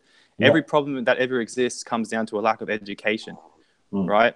So it's really such a shame that people are thinking with their heads in the gutter when it comes to this concept. This concept is actually a very beautiful concept. And you also have to remember too that the Prophet Muhammad sallallahu alaihi wasallam, he came to the Arabs of his time who were the biggest scumbags on the planet. Like, they were the biggest scumbags. They used to bury their own daughters. They were living in a perversely patriarchal society. Patriarchy, I'm not saying is bad, but their version of it was disgusting. You also have to remember too that women were essentially seen as objects. So this whole concept of dowry and stuff like that, if you want to see it, if someone might say to me, well, if it was to help the women get from place to place, why didn't they just, have just say, I come with me and stuff like that? Because if they were questioned as to what was going on between them, the man would have to prove, and the woman would have to prove that they actually were married, at least for that time. So she would have to show that she had some payment for her services. You know what I mean? People tend to forget what those people at that time were like. You know what I mean? Maybe because they've never actually been to Arabia, or they've met, because there's some are still like that. But at the end of the day, that's essentially what it is. They've turned a really beautiful thing into a really dirty thing. And it's not, as I said before, it's not just Sunnis that say this. It's because some Shia make abuse of it. But at the same time, what the Prophet sallallahu alaihi wasallam and the Ahlul Bayt alayhum salam, what they taught was not something disgusting. I mean, look, the bottom line is that type of argument can be applied to even normal marriage, where a man is entitled to taking up to, 3 additional partners when it comes into the topic of polygamy. Yeah, absolutely. So polygamy does cause the abuse of women as well, misuse of women. Yeah. Can I just give? Ryan, you've given some really good examples there, but one of the problems that we have in society in this day and age, I'm sure this could resonate with everybody who's listening today, is the problem of relationships breaking down in divorce, and often that's due to the fact that couples don't understand one another, they don't get on. Now, what is the problem? Can you hear me? If I'm not talking about if a couple enter into a Mutah relationship for a certain period of time just to see if they're compatible with one another, what is the issue there? I think let me give you an example. In Islam, there's no such thing as an engagement. And one of the community, this is not just in Shia Muslims, in Sunni Muslims, often we have where we have couples that they get to know each other in university and they get engaged officially through the parents. Everyone knows about it, but then they go out cinema, they spend time alone, XYZ. I'm not saying that they fornicate. I'm not in any way suggesting it can happen, but I'm not saying that's the purpose. But the risk is always there, because it says that, like Brother Ryan just said, that there's narrations which said when a man and a woman are together, the third person is Satan. Now, if in those circumstances a father was to say, listen, you two can go out, but you should have this relationship which is Islamic, and as long as the stipulation is you don't have sexual intercourse, like the scenario that you've just said, Ryan, with yourself, what's the issue? The couple get to know each other and see if they're compatible. It's better than getting married and then getting divorced later on. After you've got children, you don't get on. But I don't really see what's the problem in getting to know each other through this halal methodology. This is one point. Can I make one statement? Oh, go ahead, Ryan. Sorry, go ahead. It's a purely rational and it's consistent with the whole concept of justice and rahmah that we have in Islam, and it maintains the family unit. It also shows that there needs to be a way for people to. Mutah allows for certain things that would be. It allows for. It comes in as a necessity, essentially, right? If there is a need for someone to have a mahram, if there's a need for someone to get to know someone in close quarters and stuff like that, Mutah accommodates that. Mutah is a temporary thing. It's not supposed to be you don't have to do it forever. You know what I mean? If you get to know the person and then you can either move on or whatever. You don't ever have to engage in any sexual conduct or anything. And if anyone ever breaks the conditions of the contract, say you do Mutah with a woman, and then the condition was that you don't have sex, right? But then, the man decides that he has sex and then he rapes her. It's wrong either way. It doesn't make I don't understand how there's an argument against this. You know what I mean? And then you look at, how, you go on, Shadi, you say your point. Yeah, so I wanted to just repeat, actually, how do we judge whether or not something is moral or immoral? How do we judge whether something is bad or good? Natural law goes in line with what God reveals. God never reveals something that is against logic. Now, that is not to say that human logic or human thinking is what dictates what is natural law, but rather human logic can discover what God is, human logic can discover what God wants to reveal, and they can see this matches with what is good and what is bad. So, if you want to look at Zawaj al-Mut'ah, you want to say, well, I believe Zawaj al-Mut'ah is immoral. I believe Zawaj al-Mut'ah is bad. Well, why? Why? What is your evidence? What is your proof? Why do you say that it is bad? Well, it's for a temporary period. What do you mean for a temporary period? That in and of itself has no bearing on whether or not a relationship is bad or good. Now, when you want to lie to a girl and say to her, well, yeah, I'm going to be with you for forever, and then you lie to her, then that is bad. But the time period has no bearing whatsoever on whether or not something is moral or immoral. As I said, Marriage has a function. The function of marriage is not sex, even in permanent marriage. The function of marriage is not sex, it is not emotion, it is not love. The function of marriage is to protect the society when you do have sex, when you do have kids, when you do have emotional relationships. That is the function of marriage. That is why marriage moralizes, I'll repeat, moralizes sex, moralizes emotional connection, moralizes all of these actions which the foundation of society is upon. So you make a list. What does permanent marriage, which all people agree with is moral, Christians, Jews, you know, Sunnis and Shias, everyone agrees that marriage is moral. It is a moral standard. So then why? Ask yourselves, why is it a moral standard? Why is it moral? Look at the functions of marriage. What does marriage protect? Marriage protects the children, it protects the wife and the male, and it protects and it's a revealed thing.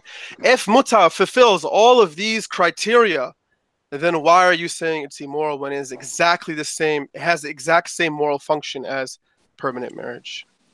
Why? Yeah. Where is your evidence for that? To simply say, well, the time period, it's just like, no, it's not. No, it's not. Time period has nothing to do with something being moral or immoral within a marriage situation, unless you're lying to the girl, unless you're lying to her and you're telling her, oh, I'm going to be with you for 2 years, I'm going to be with you forever the rest of your life. Like I said before, I don't want to repeat myself, but people do that. People do that in permanent marriage. People do that in zawaj al-mut'a, temporary marriage. Marriage can always be abused, no matter what you're talking about. Anything, just because something is halal, it doesn't mean it's perfect. It's like, you can't abuse it. Of course you can. You can abuse anything and everything you want in religion. Sorry, Shadi, So, just a quick I've just got some questions. Sure. From some people. So I just wondered if you could quickly respond to them. Okay. Number one, do you need permission from the guardian of a girl? Because I know there's a difference of opinion on this issue. For example, if the girl's a virgin, if she's not a virgin, do you need permission from her guardian, meaning her father or whoever look after her? According to Sistani, he says that if the girl does not have her things in order, first of all, if she's a virgin, she can do it. When we say virgin, we just don't mean, oh, a virgin. No, we mean she's a girl who has no experience with life. She doesn't know what she's doing with herself. She's out of high school. She's this, she's that. She's a child still. You need the father's permission, according to Sayyid. Is that with all cases? Because I understand that maybe it's slight difference of opinion whether or not. There is difference of opinion, but the majority, because Sayyid Sistani, Sure. he is considered the relied upon person. Sure. When it comes to the masses of the Shia, we follow Sayyid Sistani. Now, we can debate about law. We can debate, does a 9-year-old really reach puberty according to our narrations? You can debate that. You can say, well, maybe the imams meant when she menstruates, and 9 years old was the common age. There's debates about that. People, some maraja, they say that, no, 9 years old is not the age. She has to menstruate. Some maraja say no. Just because a particular opinion is popular, it doesn't mean that it is always the case. Sure. It depends on. Number two, does the contract need to be written or can it be oral? Can either or. Either or. It can be either way, yeah? Okay. Either way. That's right. Just a couple more questions. Can a woman do mutah with two guys at the same time? And if she can, what are the regulations? Or is this something which is totally forbidden? No, all the rules that are with permanent marriage are the same as temporary marriage. So no, she can't do that. And another thing, like I said before, who's going to be the father? That's the whole point. It's to protect the society from illegitimate children. It's to protect the society from men who aren't raising their kids correctly, who aren't taking responsibility for their children. If the West utilized Mutah marriage, which by the way they do utilize elements of Mutah marriage. They utilize the fact that, financial support, for example, taking care of your child, DNA tests, things like that. That all has to do with what Mutah, a temporary marriage, came to protect. No one is telling you go ahead and do Mutah. No one is telling you that. We actually, permanent marriage is something beautiful and you should do it. Right. But if you are in a situation where you can get married, you don't have the means to get married, you're a college student, for example, you don't have the ability to even leave your house or whatever. If you want to be with a girl, have a responsible relationship where you are obliged to take care of her and the child, you can make that contract as long as she knows what she's doing. If not, you have to go to the father. Why do we say that? We say that because no father is going to just say, okay, here you go, take her. No, that's the point. The point is, oh, the father's going to allow her. No, the point is, no father is just going to say, okay, here you go. Because we know he's going to say no. That's a part of it. Unless there's a specific situation where, for example, there's an engagement. We don't have engagement in Islam. What do we have? We have temporary marriage. The father puts in the contract, you don't touch my daughter until permanent marriage. But you can sit next to her by yourself. You can watch movies. You can take her on a date. You can do this. You do that within the confounds of the contract. Now, any other questions? Yeah. Can I just touch on something? Go ahead, bro. Go ahead. How dare you, Ryan, interrupt me? No. Sorry, birthday boy. So so touching on the whole thing regarding the father and stuff, I think and there was a comment made in the comment section of this live stream by Sarah. So hopefully Sarah is listening, or if he's not doing what he said he was doing, he can tune in or whatever. If someone could tag him later, it'd be very beneficial. So he said that he's going to go off and do whatever, no contract needed. So the reason why the good thing about having the concept of a temporary contract is not so much for yourself. You, as a secular person, you might be engaging in something with someone else. You don't feel like you need a contract and stuff like this. But you got to think about if you had a daughter, right? And you lived in this kind of in this society, right? So the contract is more so what you would want for your own daughter. I remember when I did even my permanent contract, I made sure that there was conditions put in the contract that I would make sure my daughters had put in their contract, right? I made sure that there were certain things that would give the woman who was my wife, give her certain liberties that she wasn't necessarily entitled to in the very beginning, right? Or as a default, because I would want the same for my daughters. And so hence the reason why with the temporary contract concept is you would want the same for the woman that you're engaging in a contract with, as you would want for your daughter, your sister, your mother, any woman. You should be treating all women as the same. You should be lifting up to the same status. But this is the thing, people only think about themselves and they don't think about what's going to happen further on down the line or when they're in a certain situation. You know what I mean? We're like, oh, well, I don't have to have a contract with, your imaginary God. I can just, tell them if you're going to do this, I'm going to do this. Well, this way the entire society can get behind you and actually support the concept. You know what I mean? If you go off and just let your daughter just go around and screw everyone, right, or anyone she wants, and then the community itself isn't going to even back you up. But if you do it in the name of God and you put down that there's stipulations to it and etc., at least there's some ground of that shows that the person she's engaging with at least has the respect and the recognition to comply. You know what I mean? So, yeah. Sorry, bro, I didn't want to interrupt you, but I just want to quickly wrap this up because I've got a couple of more questions here. So I'm going to quickly respond to them myself. I'm not going to take up any more of Shadi's time. Do you need a witness for the contract or the verbal agreement? No, you don't.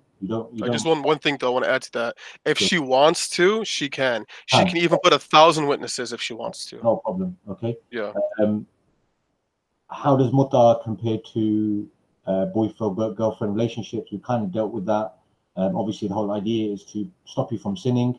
It can be as a means of prevention from that particular individual. Perhaps that particular individual is inclined towards a gender, being sexually attracted to the same gender. So it could potentially stop them sinning or going towards or leading towards a sin. So that kind of deals with the aspect about how does it stop from, general girlfriend relationships. And by the way, let's be realistic, in the secular system, there's nothing to really stop a guy pregnant, making his girlfriend pregnant and dumping her the next day. There's no real means of, offering type protection that way. Does a man need to seek permission from his wife for temporary marriage? Again, there's a slight difference of opinion on this issue. I think Sayyid Sistani, he says you do.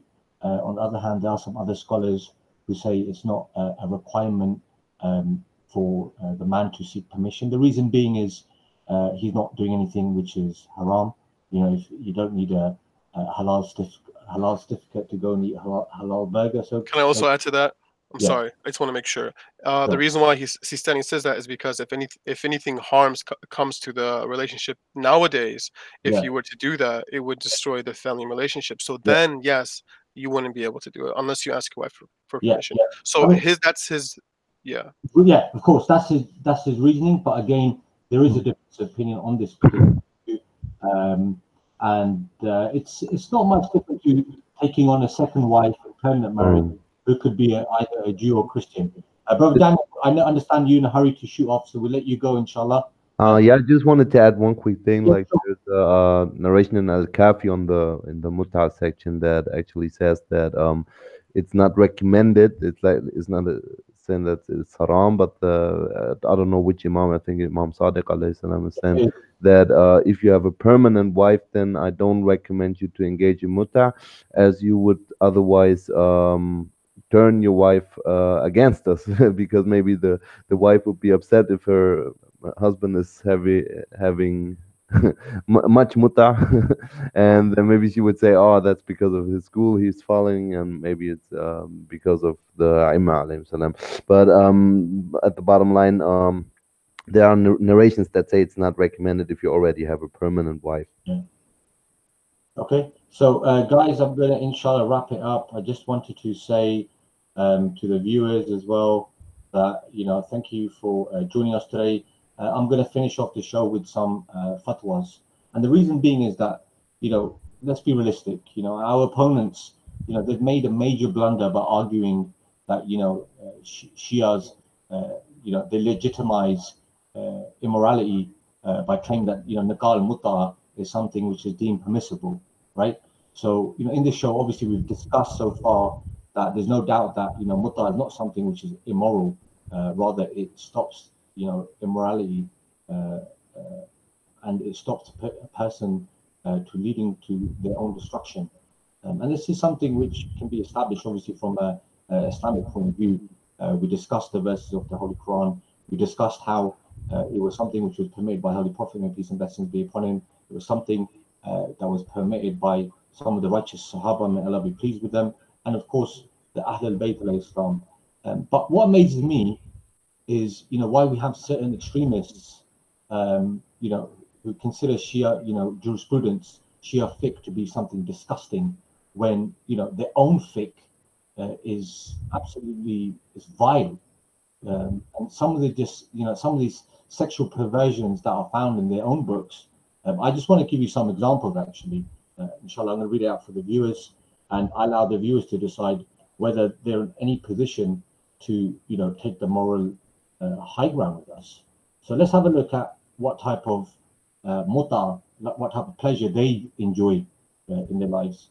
So these are from the books of rulings, from the books of jurisprudence. So it's not even a matter of hadith here being authentic or weak. These are the fatwas given by their scholars, by the heads of the scholars. So firstly is the passage about hiring prostitutes.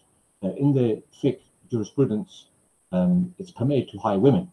So Al-Nadam, who is a famous jurist, Hanafi jurist, in his book Fatwa al-Hindiya, in the Arab world is known as Fatwa al-Hindiya.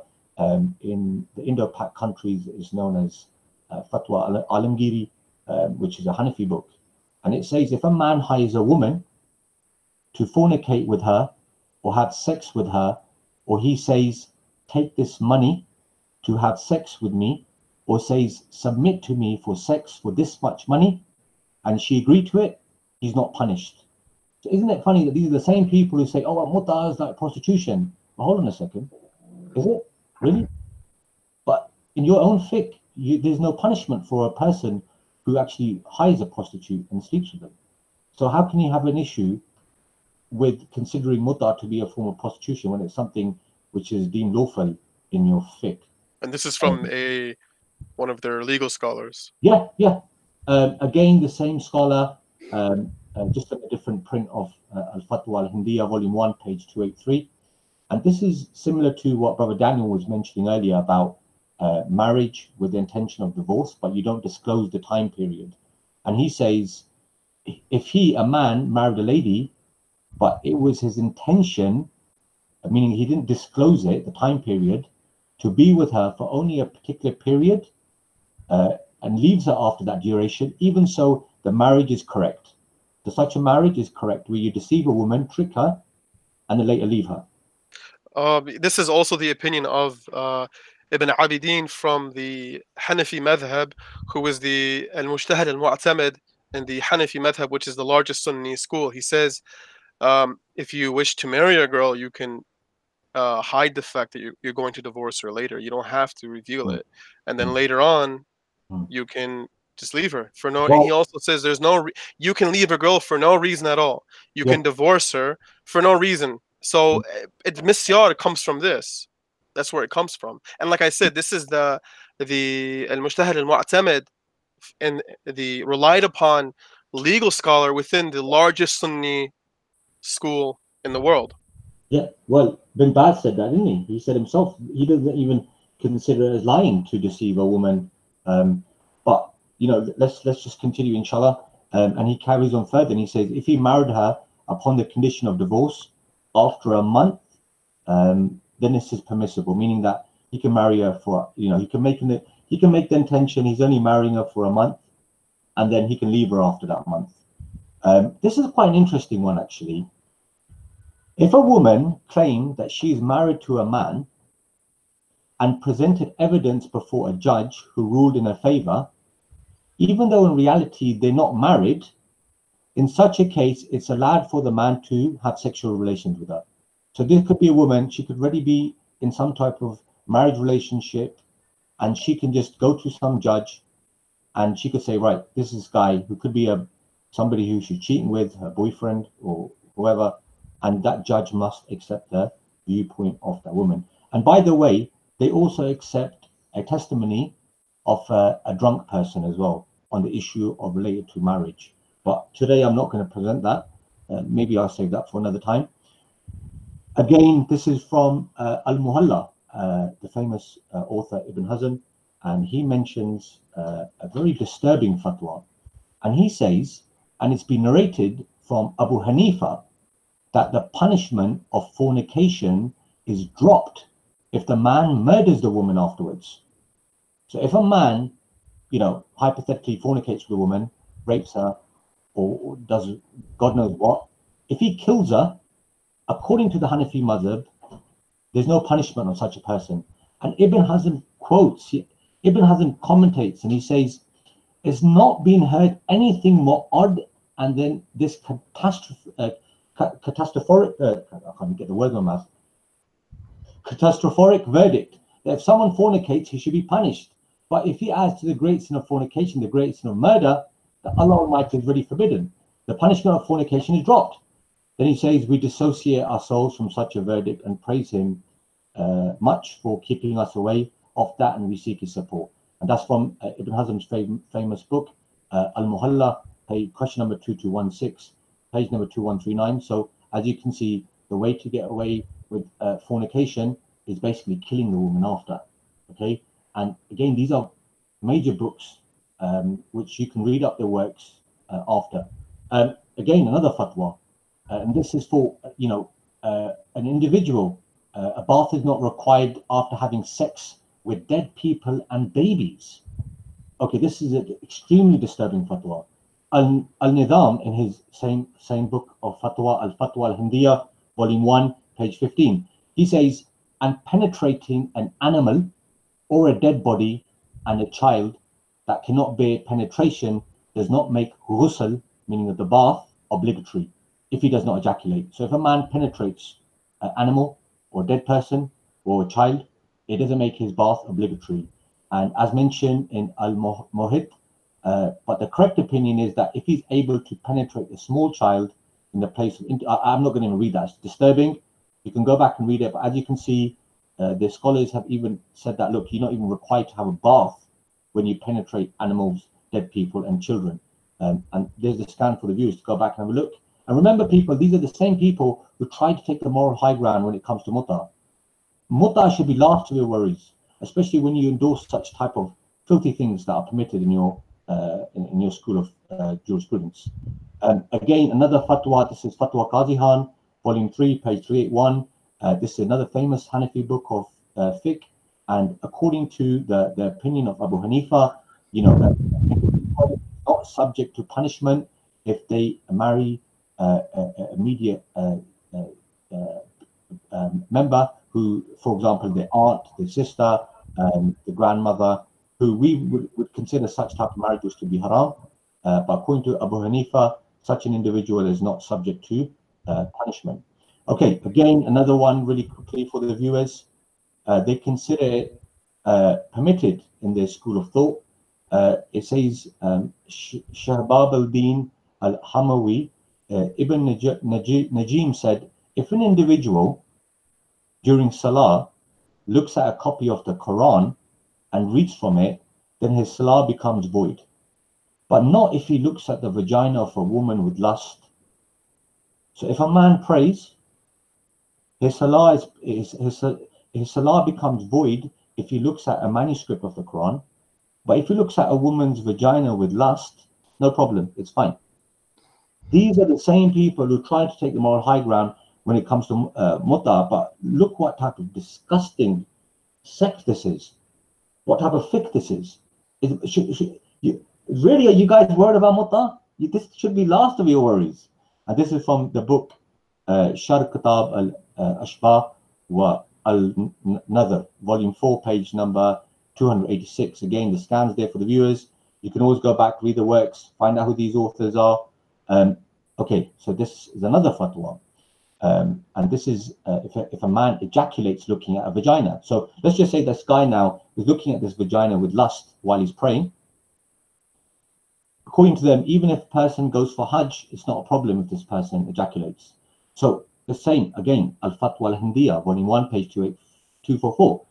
Same author, Al-Nizam, and he says, if a person during Hajj or Umrah looks at a woman's private parts with lust, causing ejaculation, then there's nothing upon him to compensate. Meaning a man who basically ejaculates and he looks at a woman's private parts. I don't know what type of Hajj these people have, honestly.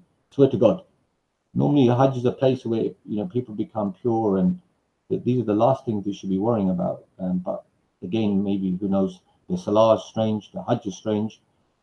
This is another disturbing fatwa. Again, another Hanafi jurist, and he says that it's recorded in the Maraj al-Darya, and even if the male organ of a donkey is cut off, and if it was to go inside the female, her Hajj would be void because of intercourse. However, if the organ, meaning if the penis of the animal is wrapped with a cloth and enters the female, and she doesn't feel and if he would find the heat and lust of the female organ, it would be void. And if there was not so, then it would be expired. In other words, if the female doesn't, if the female doesn't feel the warmth of that, disgusting. If the female doesn't feel the warmth of the animal's private parts inside her, then her Hajj is fine. These are the salahs they have. These are the Hajjs they have. These are the top prayers they have. And this is from the book Bahar al-Rahaq Shar Kanzal Daqiq, I believe, volume 3, page number 26. There's a scan again for the viewers. I'm just going to read them very quickly because I can be here all day just reading how, this disturbing type of fatwas they have. Again, masturbating during fasting, that's allowed for them. Sex toys. I'm just going to read the main part here. So Ibn Hakila Hanbali, it's been narrated from Ahmad about a man who's afraid that his testicles split due to the pressure of the rut or due to the overflow of semen during Ramadan. He can release the semen, but he has not mentioned how man can release it. So he gives a solution. Ibn Qayyim al-Jawziyah. He says, what I think is that he can release the semen without ruining the fast by masturbating using his hands or the hands of his wife.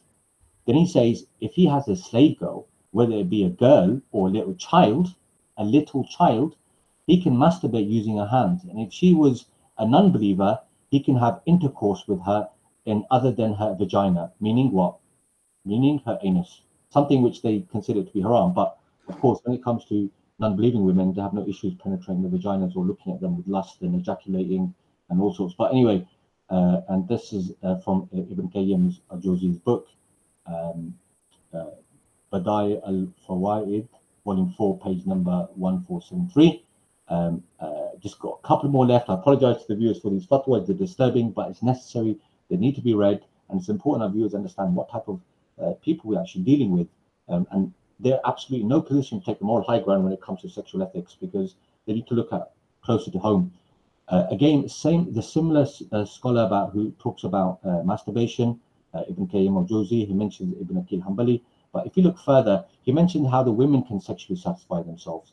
And he says, and if a woman had no husband and the temptation grew stronger, it's said by some of the companions, meaning their scholars, that it's permissible for her to hold an object which you could say is similar to a dildo, and she can use the dildo, or she can use the cucumbers. And you remember, I don't know if you guys, viewers, remember, but some months ago, there was a big fatwa in Saudi about women not being permitted to purchase cucumbers and stuff because they were afraid that they were going to use it, for whatever reason. So yeah, these are the type of sexual perversions that are allowed in the religion.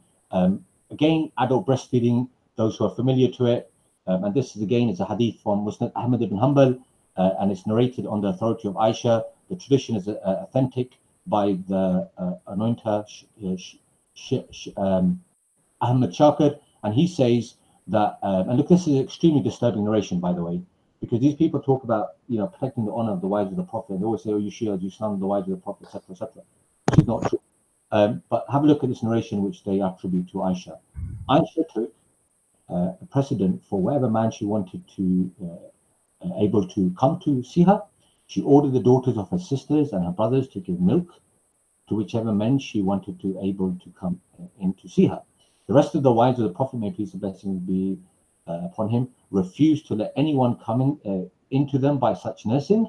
They said, no, by Allah, we think that what the Messenger of Allah, may Allah blessings be upon him, ordered Sahil bint Suhail, and that's talking about a particular narration in their works and say Muslim. We don't accept that, but according to them, they believe that this was an exception where the Prophet, may peace and blessings be upon him, astaghfirullah, may God forgive me for uttering these words, he allowed an adult male to breastfeed from a woman, a fully grown woman. And this narration, and Shaheen Lashin, who is a very famous Egyptian scholar, I think he's one of the heads of Al-Azhar University, and he elaborates further on this tradition, and he says Aisha, the wife of the Prophet, al-Mu'mineen, she believed that adult breastfeeding makes an individual mahram, meaning that once a female breastfeeds somebody, that person becomes unlawful for marriage,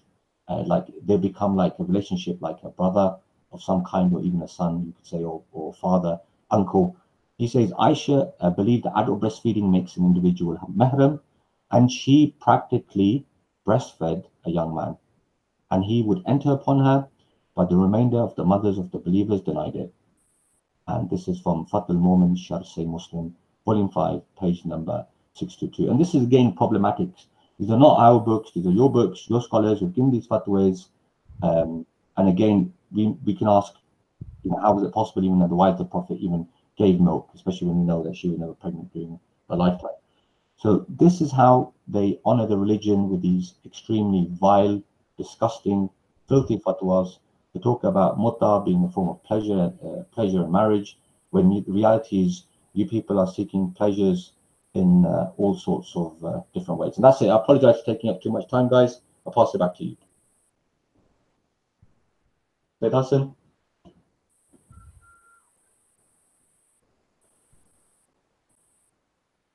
Said Hassan, you there with us? I'm there, sorry, yeah. I think that kind of concludes things for the evening, doesn't it? The intention that we had actually to bring it to a wider audience, this topic, because it's such a hot topic. Obviously, it's been discussed on different forums, it's been discussed at Hyde Park, or different channels.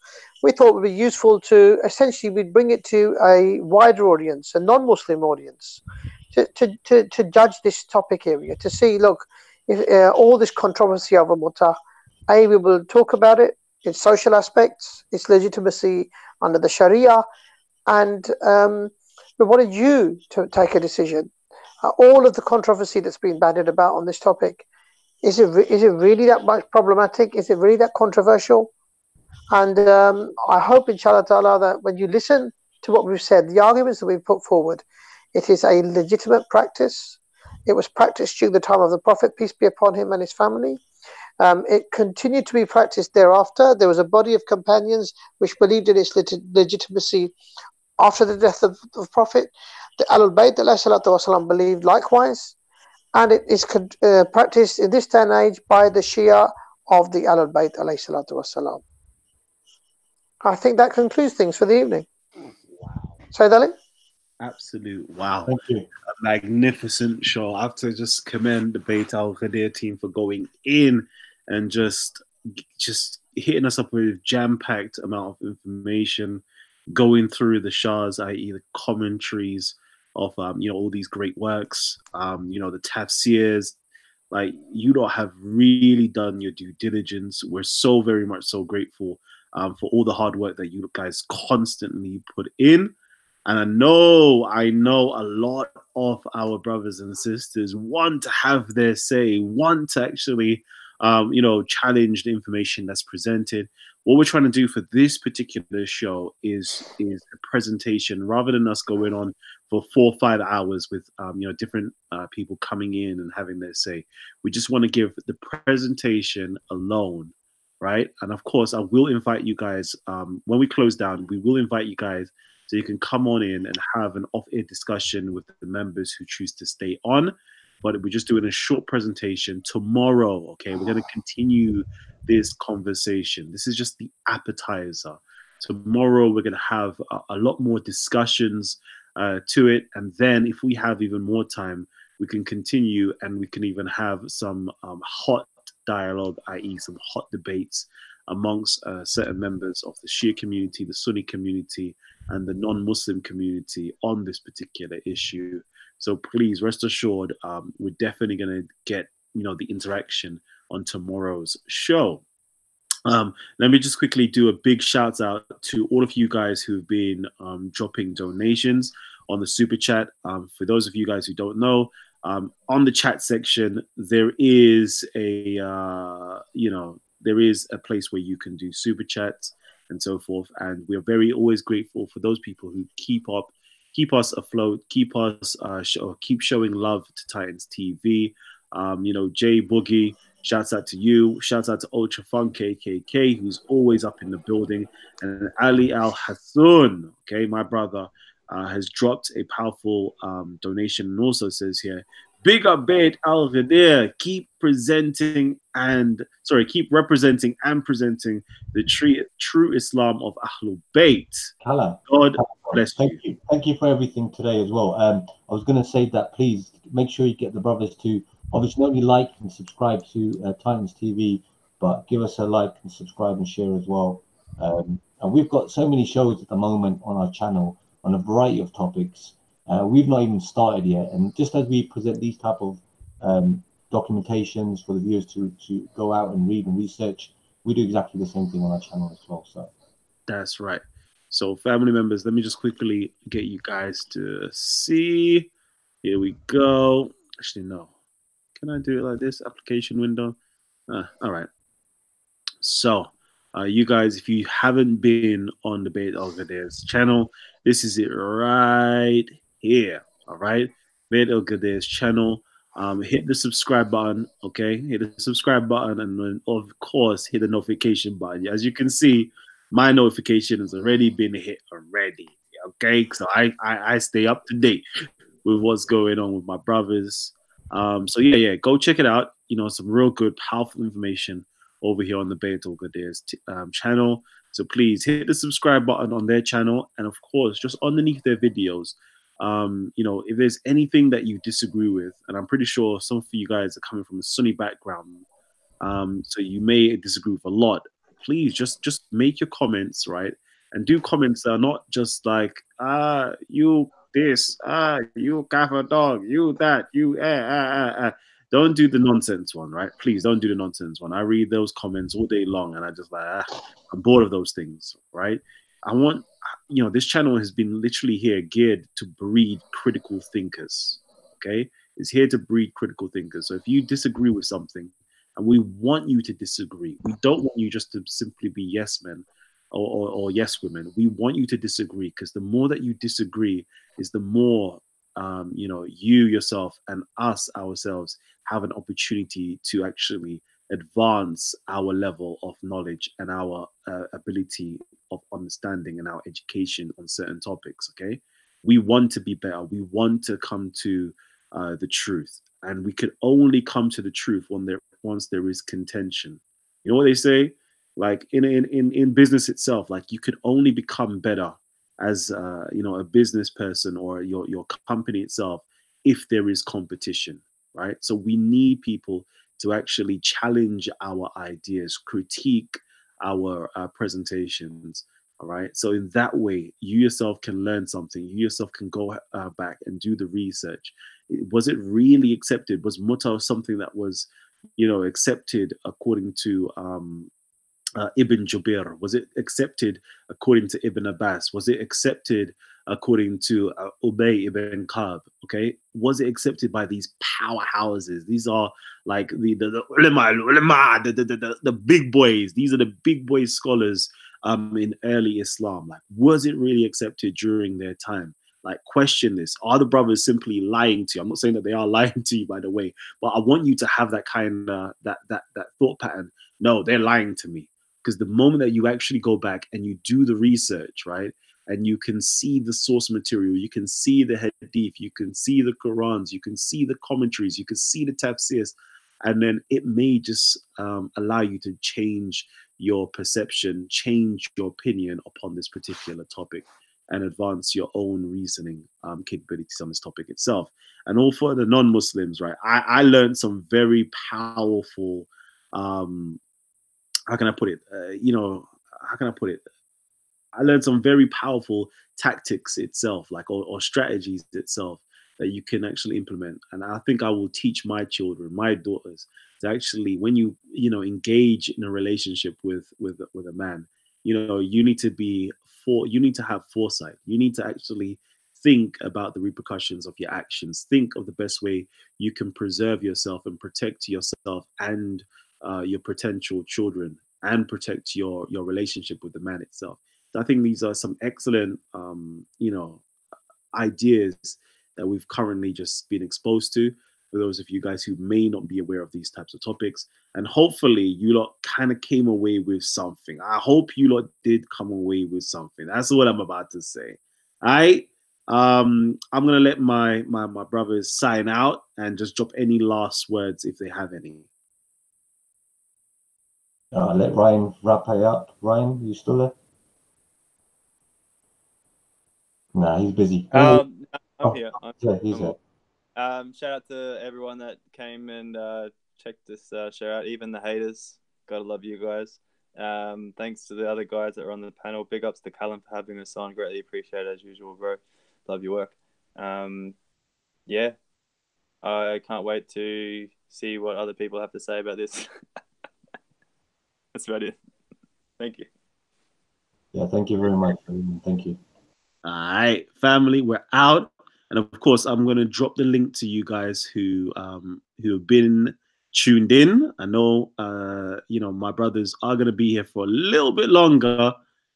So if some of you guys want to come in real quickly, the link is being sent, but we are going straight off air. Peace and love, family, and I'll see you guys on the other side. Oh, man.